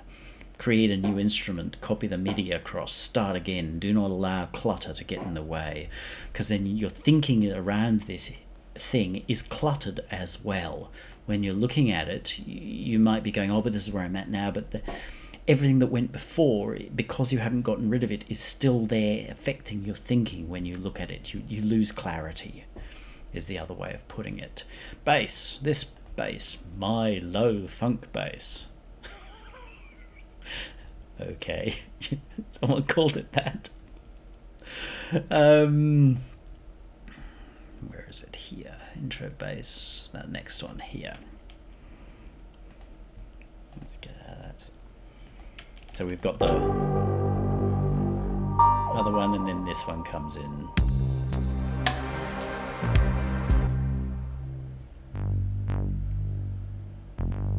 Monotone may be a simple synth, but when you get it where it wants to be, it delivers. So it's a good thing. Now, he'd got the saturation knob on there already. No argument from me on that at all. He wanted to grunty it up. Not a problem. Not a problem. That worked. That worked nicely. Why he'd put them in a combinator, I don't know. Maybe that was the patch, although it doesn't indicate that. So my advice is don't put something in a combinator unless you really need to put it in a combinator. It's not going to change the sound. If we had our instrument, which would have our track above it, and then we just whacked a saturator underneath it, it's going to sound exactly the same. And we're not going to have to look at this combinator. So I minimize my use of combinators, not through being anti-combinator. I like combinator. It's a very cool thing that it's there, but you know what? Most of the time you don't need to use it, in which case don't use it. If you started to go somewhere and then didn't end up doing all that stuff, not necessarily, if it were me, I wouldn't necessarily remove it from its combinator, but if it started to feel annoying, I actually would. I'd just uncombine the thing. Because here, it seems like a process, a thing that you did that didn't serve a purpose. So try not to do those things in the first place. You might go, oh, but I'm being organized, I'm putting them together. No, you're just adding layers of unnecessariness. Makes you feel good, but layers of unnecessariness. Nice sound. I did, however, hit it with the EQ stick quite a bit. You probably noticed in the AB, if you can remember that far back, that the difference between his bass and my bass was quite profound. That his was bright and forward and in your face, which is this. Big and plasticky, almost a bit CZ. The problem with that in the mix, hear how it doesn't sit nicely. It's fighting with everything else in the mix. It's saying, look, here, look at me. Whilst at the same time we got the trumpet going, look at me. It's a bit of a head fuck, really. So what's the bass's role? The bass's role is to underpin what's going on, and it's part of the groove here. It's a nice part of the groove. It really is. I didn't look at the bass to see whether it was played live or what, but it's a nice part of the groove. We didn't need that one. Roll off a little bit here. We don't want muddiness. His EQ was here. Seems the obvious thing, and I say this every single time. What do you want to boost? Ooh, the bass. But look where this bass is. This bass is down at like 40 Hertz. That's great. If you've got a sub, that's great. No one's got a sub. It sucks. You can make this rounder by emphasizing your first harmonic. You can see it here, this one here. Try it yourself at home, kiddies. Put your boost where you think you want it down here on the lowest note. Wonder why you're just not getting that beautiful, smooth, round bass with majesty that you think that you deserve. 'Cause you don't deserve it. Move your boost to the first harmonic. Your bass will suddenly sound fuller, rounder, and far more likely to be heard on a system without a sub, because we're now boosting at 120, which is where we've got bass and punch. Punch. A track is more interested in punch than it is in bassiness. Bassiness is an illusion that really only appeared after people started using lots of headphones and had things, greater access to subs and things like that. Before that, a mix was always about punch. Listen to Joan Jett's I Love Rock and Roll. That is punch, punch, punch. And it stormed up the charts, and you know that song. And if you don't think you know the song, go to YouTube, dial it up. I love rock and roll. Because it was mixed with punch. If they'd mixed it for bass, it's not to say it wouldn't have worked, but it wouldn't have rocketed it up the charts. They mixed it for punch. You want punch, you want that bass to feel like it's punching, find your first harmonic, push that through. Get that up into 120. There are times where I've even gone to the second harmonic and pushed, but it's not as effective. Find your first harmonic, it lifts you out of the sub-arena and puts you into the bass arena. I also rolled off this. It's just filling up that area. It is plasticky, cardboardy. It's a cool sound, but it's causing problems with a busy mix. So I got it out of the way. That also, by getting rid of this is masking some of the bass. We've told our brain, ooh, there's going to be bass, but we picked it here rather than there, which means the brain actually turns that up to put it back. See, if we look at this and it's supposed to be really loud, then the first harmonic would be not quite as loud. If we make the first harmonic a bit louder, the brain will go back and turn up this. Free processing. If this is very busy, just above your bass, it's actually masking your bass. In other words, it becomes louder and it makes your bass seem less. So we get rid of some of that because it's just filling up our mix. Not a lot, 3 dB down.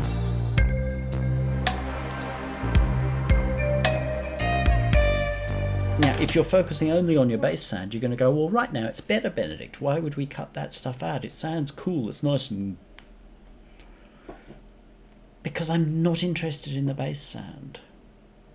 I'm interested in the song. It is not my role to make your bass sound awesome. It's my role to make your song sound awesome. When you're writing, your role is to write an awesome song. It's not your role to find an awesome bass. How stupid's that? Your job is to write an awesome song. When someone's mixing your song, whether that's you or me or Bob Rock, the job is to make an awesome sounding song. Not an awesome sounding bass mix, but an awesome sounding song. And while that sounds good, that sounds better, because it's pushing the bass down to where it belongs and it lets it be bassier, which is what you wanted. Plus, you've got a lot of jazzy type elements on top. You're pushing there being some sort of jazz feel. What does a jazz bass sound like? A big ass bull fiddle? It's not up here, it's down there, but it's always a beautiful clear sound. So we're breaking some conventions. Now, I'm all for being iconoclastic, but that was too much plasticky in there. Same with the top end here.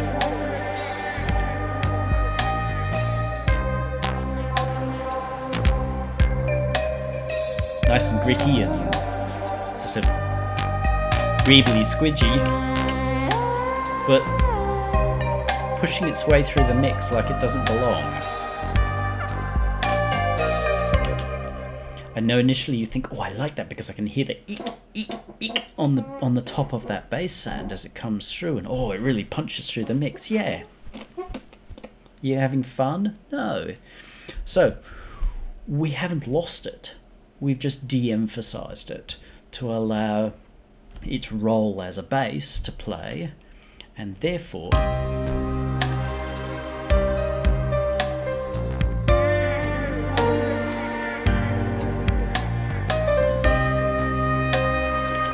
all of that really comes through nice and clearly. We've said this is what's important, not the bass. The bass, it's doing its job beautifully. It's down the bottom there going brilliant. So that's why the mix sounds more splashy, because we've said this is what's important. You can focus on this, the other stuff will move aside. The last bits were really just sound effects. I don't recall what I did with those. I don't think a lot. No, none of them got any processing at all, just some EQ. I'll quickly work through them. I don't remember them to be honest a lot. Nothing wrong with that. That's actually that's a good sign. I'll get rid of that. Gives us a bit of space to see what we're looking at here. So the first one was this.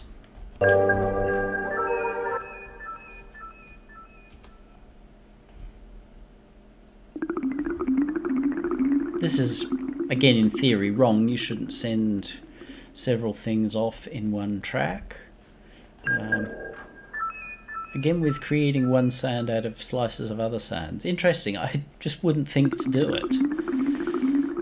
At least not that much. There are times where I've sort of said, "Oh, okay, I'll just move that." But I was never an audio guy, so when I see people do it and do it effectively, I'm always a bit like, we've got a couple of different sounds on the one track. In theory, you shouldn't, but they were all balanced enough that in the end it doesn't really matter. It didn't cause me a problem. It does mean that they've got the same EQ across them, but it doesn't matter. He had been pretty aggressive in his original EQ and largely right. I listened to it and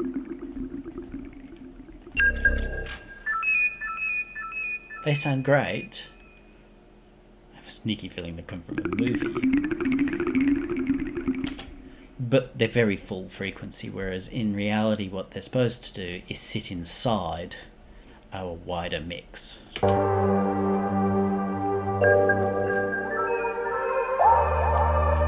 The sort of thing that first listen or two you don't really think of as being there, but they're just part of the environment. So that was cool. This next one,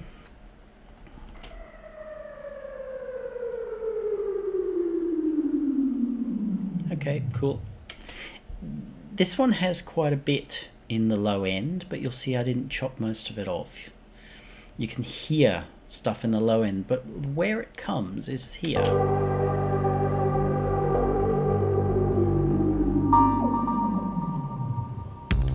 So there's no conflict. Where it comes again is essentially in the same situations. So I did not need to do much more than get rid of anything that even a sub's not going to behave with. Panning noise. This was a kooky one. It appears in this break, which I'll have to discuss soon.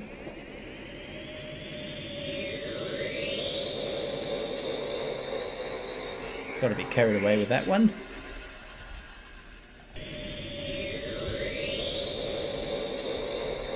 Really done the right thing by just getting rid of the tops and bottoms because it's a supporting sound, not the main sound. There wasn't really anything else that needed to be done with that. Chimes, wood. Oh yeah, like little wooden. I just boosted across the board, didn't really feel the need to do anything else because it sits in nicely like that, sits in the background, just adds a little bit of character at the couple of points it appears. These blips were a bit of a tricky one. You've got other sounds like them around them, but they're a bit... I almost went dynamic EQ on this one, but I felt like I got there without the need to. Partly because they're different from one to another. Again, there's some kind of collage of bits and pieces, but they work. So that's all my sounds put into the mix.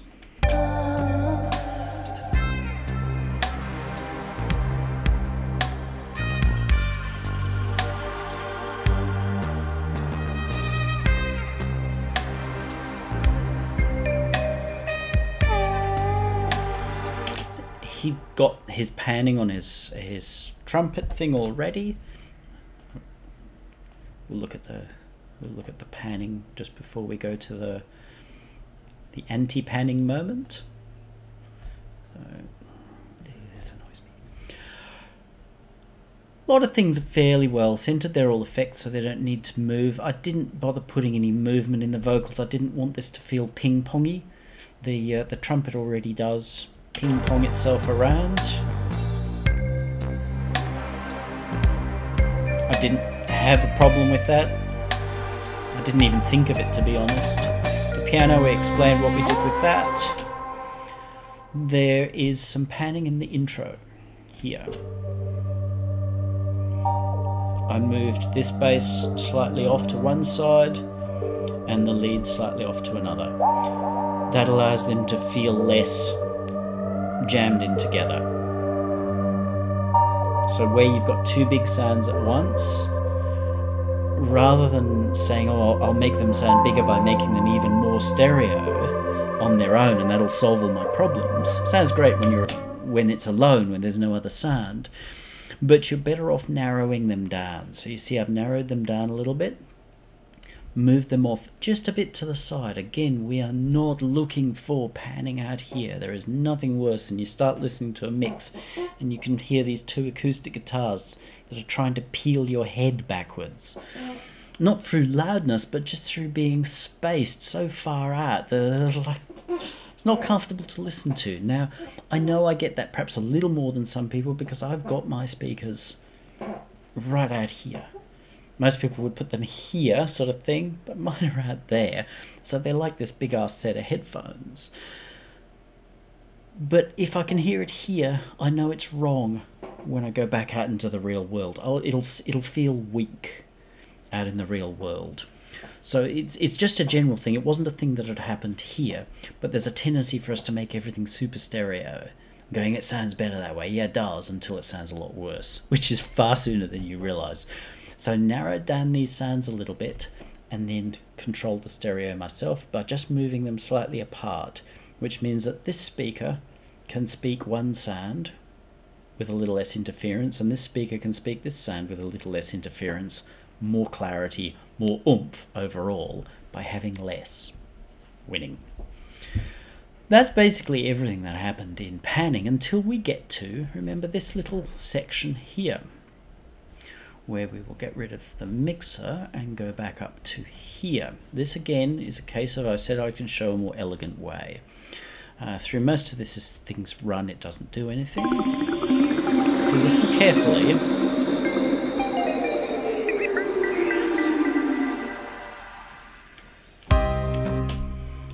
the mix narrows down. The stereo is taken away. Now this was here already. The stereo going away was there already, and when it came to me, it took me a while to work out what was going on because it was wired like a nutcase. I'm sorry, but it was wired inelegantly when you could do it better.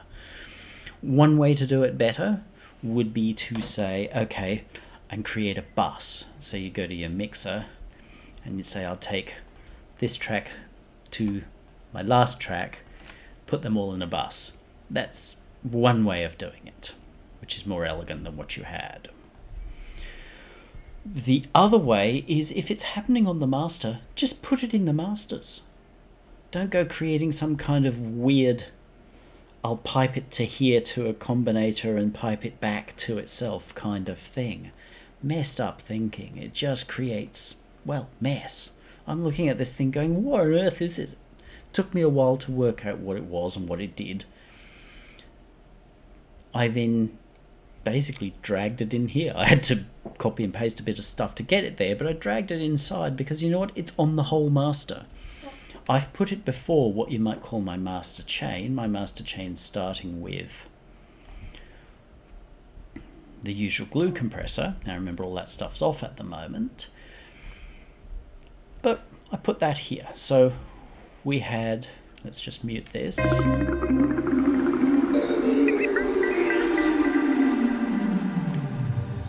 I reprogrammed your combinator knob to here. Cool. Nicely done. Nice idea. If I thought it was a bad idea, I'd have dumped it. I don't think it was a bad idea at all. I thought it was a cool idea. But the problem with narrowing your stereo field alone is that you know it's there, and that's it. Nobody else is going to hear it. It's not as effective as you hoped it was going to be. I don't know whether you noticed that, or whether you thought it was still effective because you knew it was there and you were hearing what you wanted to hear. So I thought, look, you've kind of not really achieved what you wanted. So I said, let's attack this another way. So I put in one of these guys, set high and low passes set their default values so they were outside of anywhere remotely important for what we're doing, and watch the numbers fly.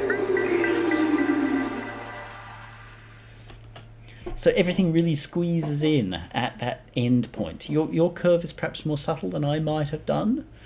I probably would have been a little bit more dramatic, really make people know, but right there at that end, you start to get the kind of lemon face feeling, because not only is it narrowed this way, but it's narrowed this way as well. Our frequency gets pretty darned tight. We're down at, by the time we're finished, we've got 2 to 3K left. Everything else is, that's why it's, and I chose that, you know, it's a slightly uncomfortable frequency so that we get that sort of like, ooh, because the payoff is here. It throws that stereo back out again. However, there was a thing that you kinda did wrong. Your idea was great. Your execution was flawed. Just as I've noticed a lot of your other timings were loose, but in terms of the piece works nicely, here you had not paid enough attention. And this is where things work or don't work. What had happened was that your peak here, your last dot, was actually past the first beat in the next bar. Why is that not snap? I don't know. That's probably part of why, because you didn't have things in snap. I don't know. But nonetheless, this was over the 1. Where does the first beat come here? On the 1. Maybe before the 1 even, but it's on the 1 because everything here is on the 1. Because you still had your stereo narrowed here, which is after the first beat, the beginning of that return beat was actually pinched, and then it opened up after. So rather than coming in, it came in, which is a completely different effect, and I don't think the one you were looking for. So you'll see that here I come to my pinch everything, and then I actually open the stereo slightly before the 1, because if I open it on the 1 or after the 1, I'm going to lose the beginning of that being out here. It's going to be like that, which is different. So that tiny amount of time there is not really noticed, and even if it is noticed, it's a little like a backward snare in front of a forward snare. That little sucking sound before the actual snare emphasizes what comes after. So just a little thing that made a huge difference. It kind of undid what you were trying to do by being late. So the tiny detail there means that you've now got, like getting that right, means that this now has a noticeable impact.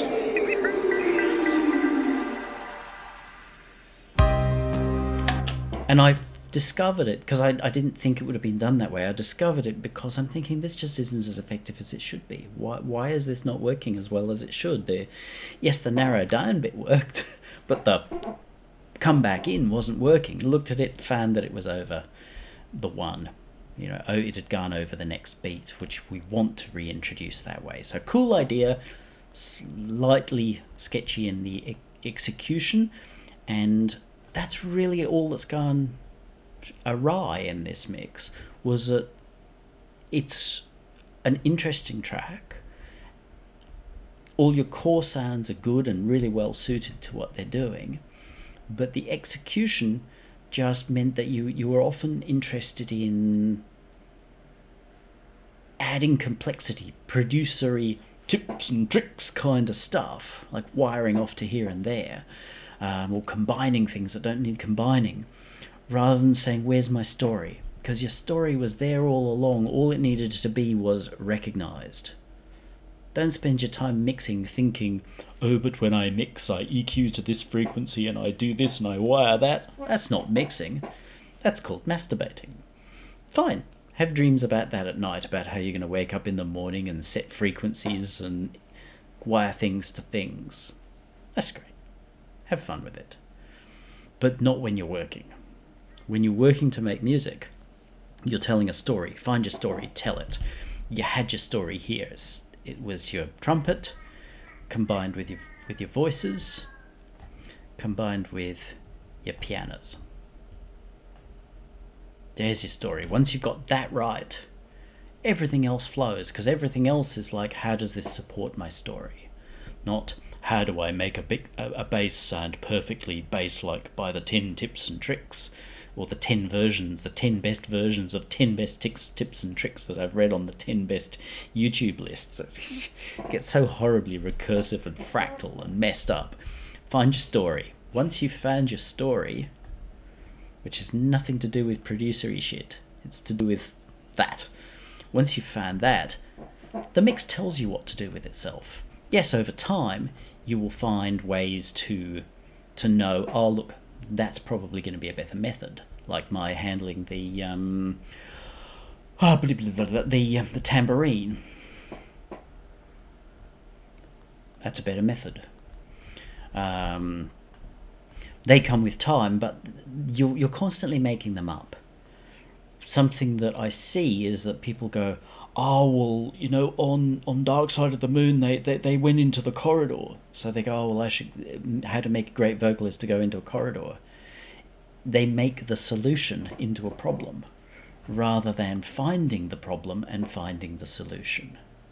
So, really nice track. I've really enjoyed working on this once I got through the frustration of separating what should be there from what should not be there. Then it became really enjoyable to piece together this collage into a unit, and then to make everything else work around it. So where it seems like I'm picking on you, I'm not picking on you at all, picking on the process by which people get led astray and undo what their work is. Now, if you want to watch me go through and master it again, we will do that. I'll just turn that to down. We'll just get rid of those so we've got a little bit more space. Matter of fact, we don't need that at all, nor do we need to even see those, because our job here is to take our already nice mix. Actually, I'll need to see a little bit of it.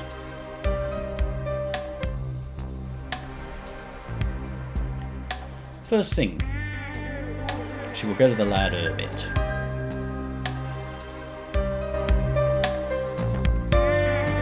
As I've said, I work quiet. Always good to work quiet. You can never go wrong working quiet. As long as you can hear what's going on, you're going well. If you're working loud, you're hearing less.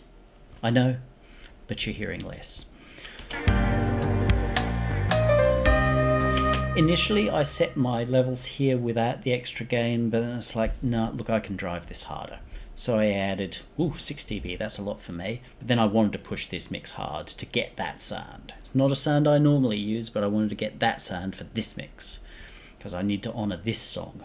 Not what I normally do, but this song. So, quite a bit of push into the front end here. Went for a slightly faster attack time than I would here. All I'm looking for here is glue. This is nothing to do with levels. Absolutely nothing to do with controlling any levels whatsoever.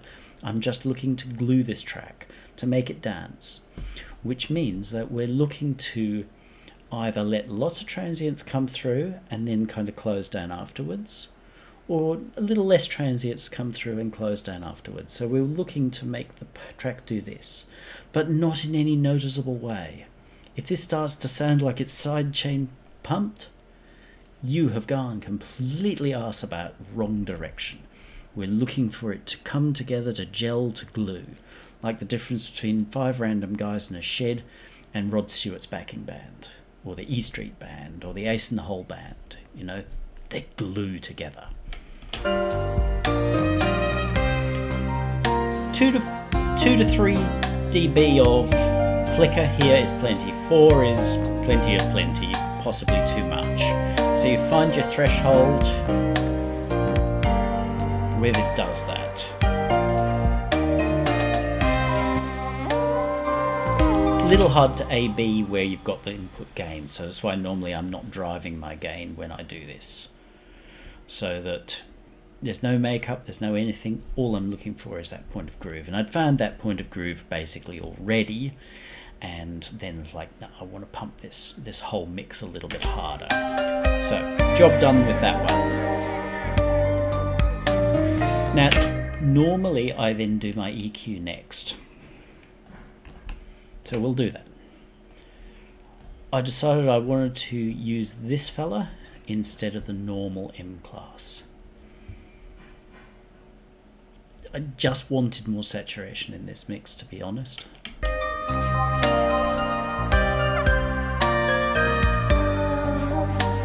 Should turn it off here.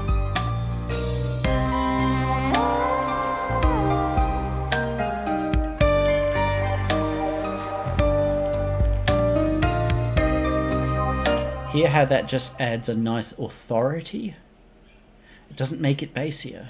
It adds authority in the bass. That's what we're looking for. Just a tiny boost that's adding authority. A lot of times I don't, but in this case I wanted to do that. Now, more importantly, this here. I've come fairly low because I want that treble to feel very sizzly and bright and splashy. From one of my own mixes, I might have gone up here.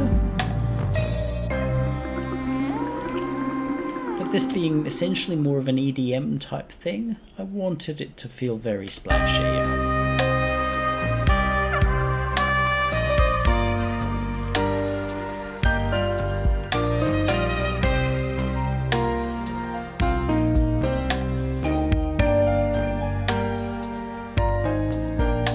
This is pretty subtle, but I started by actually being quite aggressive. What can I pull out here? And I'm looking for the frequency at which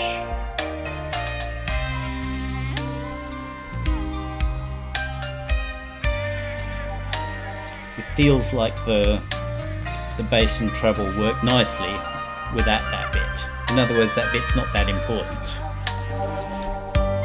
If we boost it, we'll equally feel like it's a bit not very nice, a bit honky. Just a tiny bit. You don't want to go getting aggressive on that. Maybe I could go harder, but I'm happy with my mix. So that's it.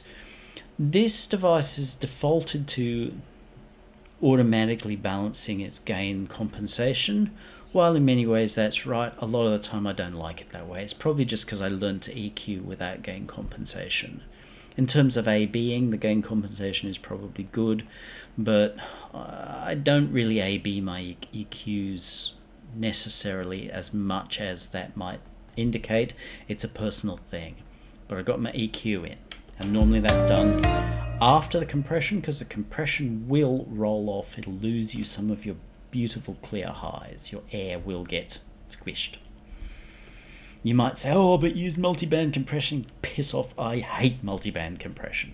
Use it as much as you like, don't force it on me. I'm going old school, I want this to sound like real old school music.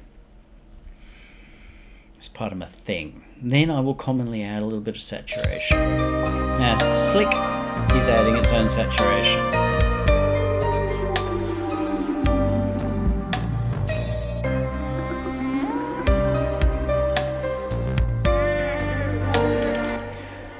I'm just looking for that sense of sparkle and clarity. I know some people have accused me of my mixes being too clear, like that's an evil thing. When you buy a Pink Floyd record, do you want it to sound muddy? Even when you buy a Prodigy record, do you want it to sound muddy? No. You want it to sound clear. Therefore, clarity. I then thought, well, what if I turn these around the other way? I liked the sound better. It seemed more natural. It was brighter, it was clearer, it was more natural. Cool. So if we go with a Of course it's going to sound better because it's louder.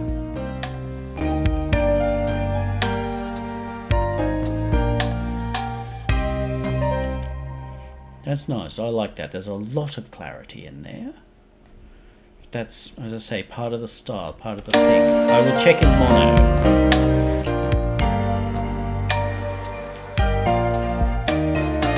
Yep. Obviously not as nice, but you can really hear the piano as a old-fashioned recording of a piano. That was my aim there. And that really comes out in mono, which is good. Back. Okay, I just want my level back. At this point, I'm going to go to my maximizer. Now, I do not use this maximizer. It runs through everything until I've got to the point where I'm going to master. And then it gets turned off or removed. And I look at my levels. Okay, that's +6. And I go, okay, I want to get those levels up to where I want them to be.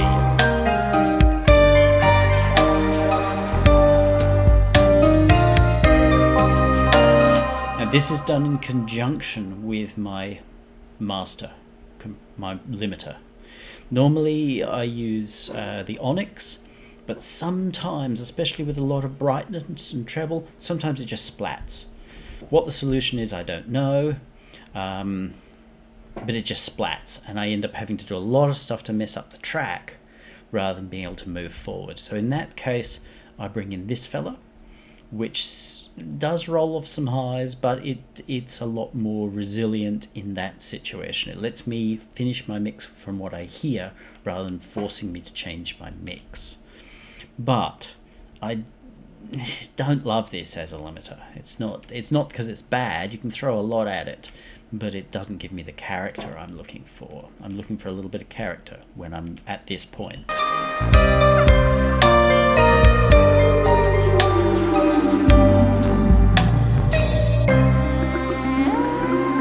Into the Dragon.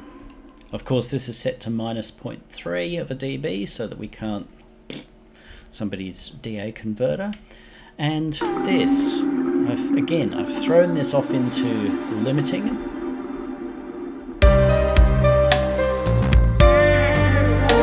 I'm just using this for peaks. I'm allowing my mix to go fairly loud.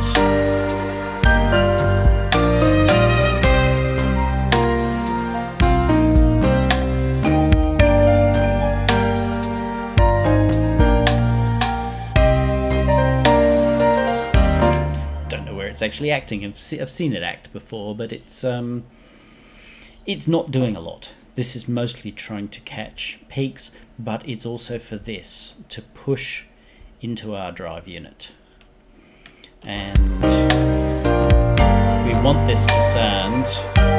Oh, that's why it wasn't in. Haha, silly me. That's better.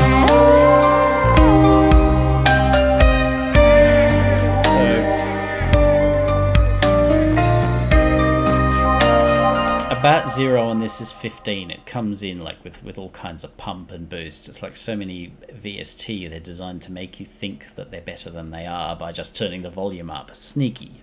Bad practice. But this is just catching tops.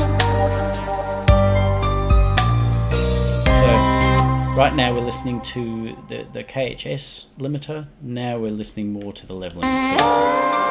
Hear how it's got this real character to it.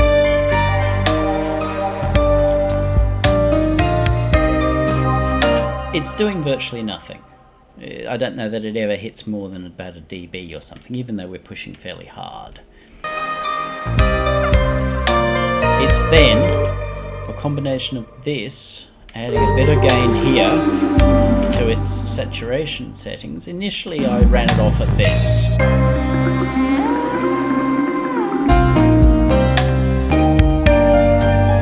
Gives it that really pushed forward sound. But when I listened last night, while it sounded great, it also had some problems across the whole mix, particularly in the intro.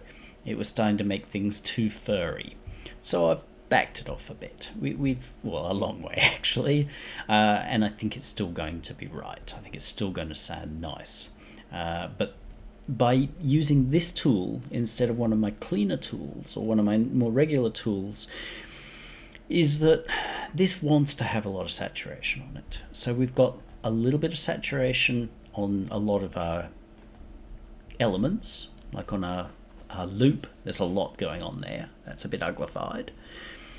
I don't think that adds any saturation, but there's a little bit there, there's a little bit there. It's better to add lots of little bits than it is to add one lot of lump, because it's going to be hard to control and it's going to get out of control very easily.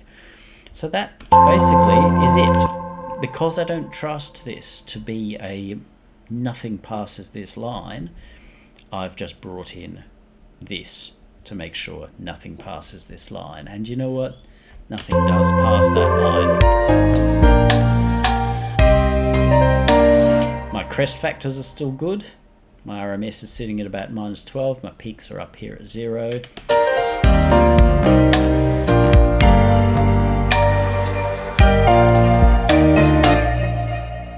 Done. How that's going to sit on somebody's luff meter, couldn't give a flying banana peel.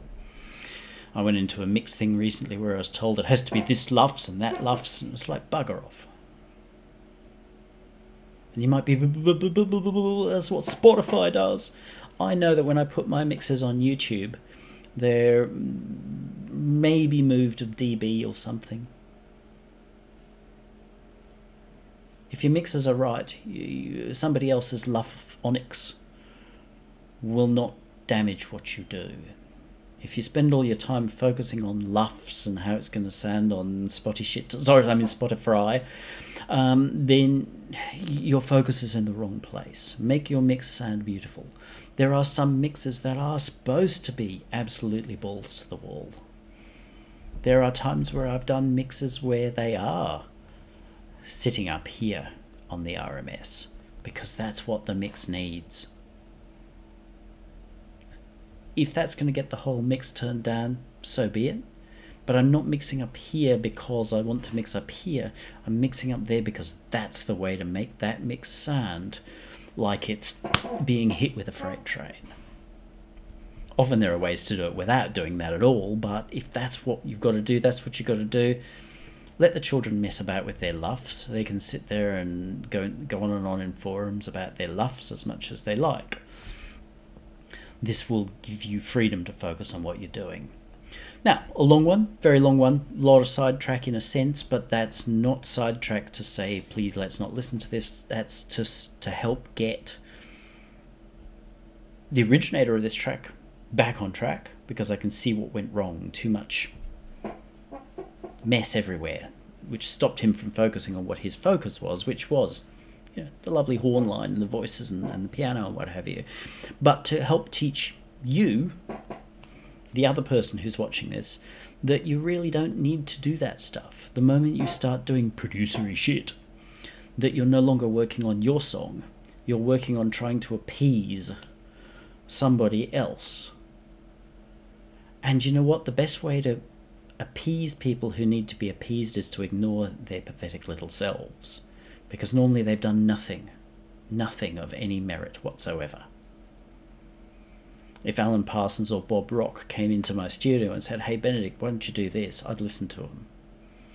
But if some dick who's released one really scruffy sounding piece of work, but calls himself some kind of YouTube influencer and tells you, you're doing this all wrong because I was like, yeah, piss off. Because he's never going to buy your stuff. He's never going to support your stuff. All he supports is making himself feel good. Or herself, but mostly it's himself's. Your job when doing this is to sell the listener on buying this track. Taking this track into their life. Not just letting it pass through and disappear out the other end. That's useless. It's like white bread. Your job is to make them go, wow, I need this in my life. I need to play it again. I need to tell my friends I'm playing this again. And preferably to purchase it. I don't care what your stance on music is with regards to money, you want them to purchase it because it means they've really committed to taking this into their life. Somebody who buys a Tony Robbins book is far more committed to actually doing the Tony Robbins thing than somebody who borrows it and gives it back. You want them to take it into their life. So to do that, you've got to tell your story and make your story unique. And look at the records that changed things and that were really powerful. Most of them by the rules of the guy who's going to tell you you have to appease him. Most of them are shit. Early Sisters of Mercy. Sisters of Mercy went on to become a really important band. Not topping the charts, but a really important band. You listen to the early records, you can get them collected in the Some Girls Wander compilation. Not much chop if we're obsessing over mixes. But in terms of where that band was going and what they were doing, powerful stuff. Once we hit Fear of a Black Planet, the first record, they'd improved their mixes a bit, but they still weren't as lovely as Floodland. But powerful, powerful stuff. 9 on 9. It's a great record. But it's a great record because they focused on their story, not on how great their mixes are. Venom, the other band that I commonly name drop here, they're a band that couldn't play in time. Yet Venom records are like, rah! The Ramones, although the Ramones were deliberately given the impression that they were worse than they really were. But again, a Ramones record is deliberately quite raw. So focus on that. These are the things that change the world, that get bought. So stick to your story and then find the quickest, most direct route to get from your story to on tape and telling the story. Yes, somebody with more experience may be able to do it in a shinier way, but if you've told your story, you've done your job right, and that puts you in a stronger position if you know you're not great at mixing or just plain hate it, to actually bring in somebody else who's going to respect your story and make it more shiny at the same time. That's how it works. Any questions? Ask them. Obviously, all the usual stuff about subscribe, hit the bell button, blah, blah, blah. You'd have done it if you wanted to. Questions, ask.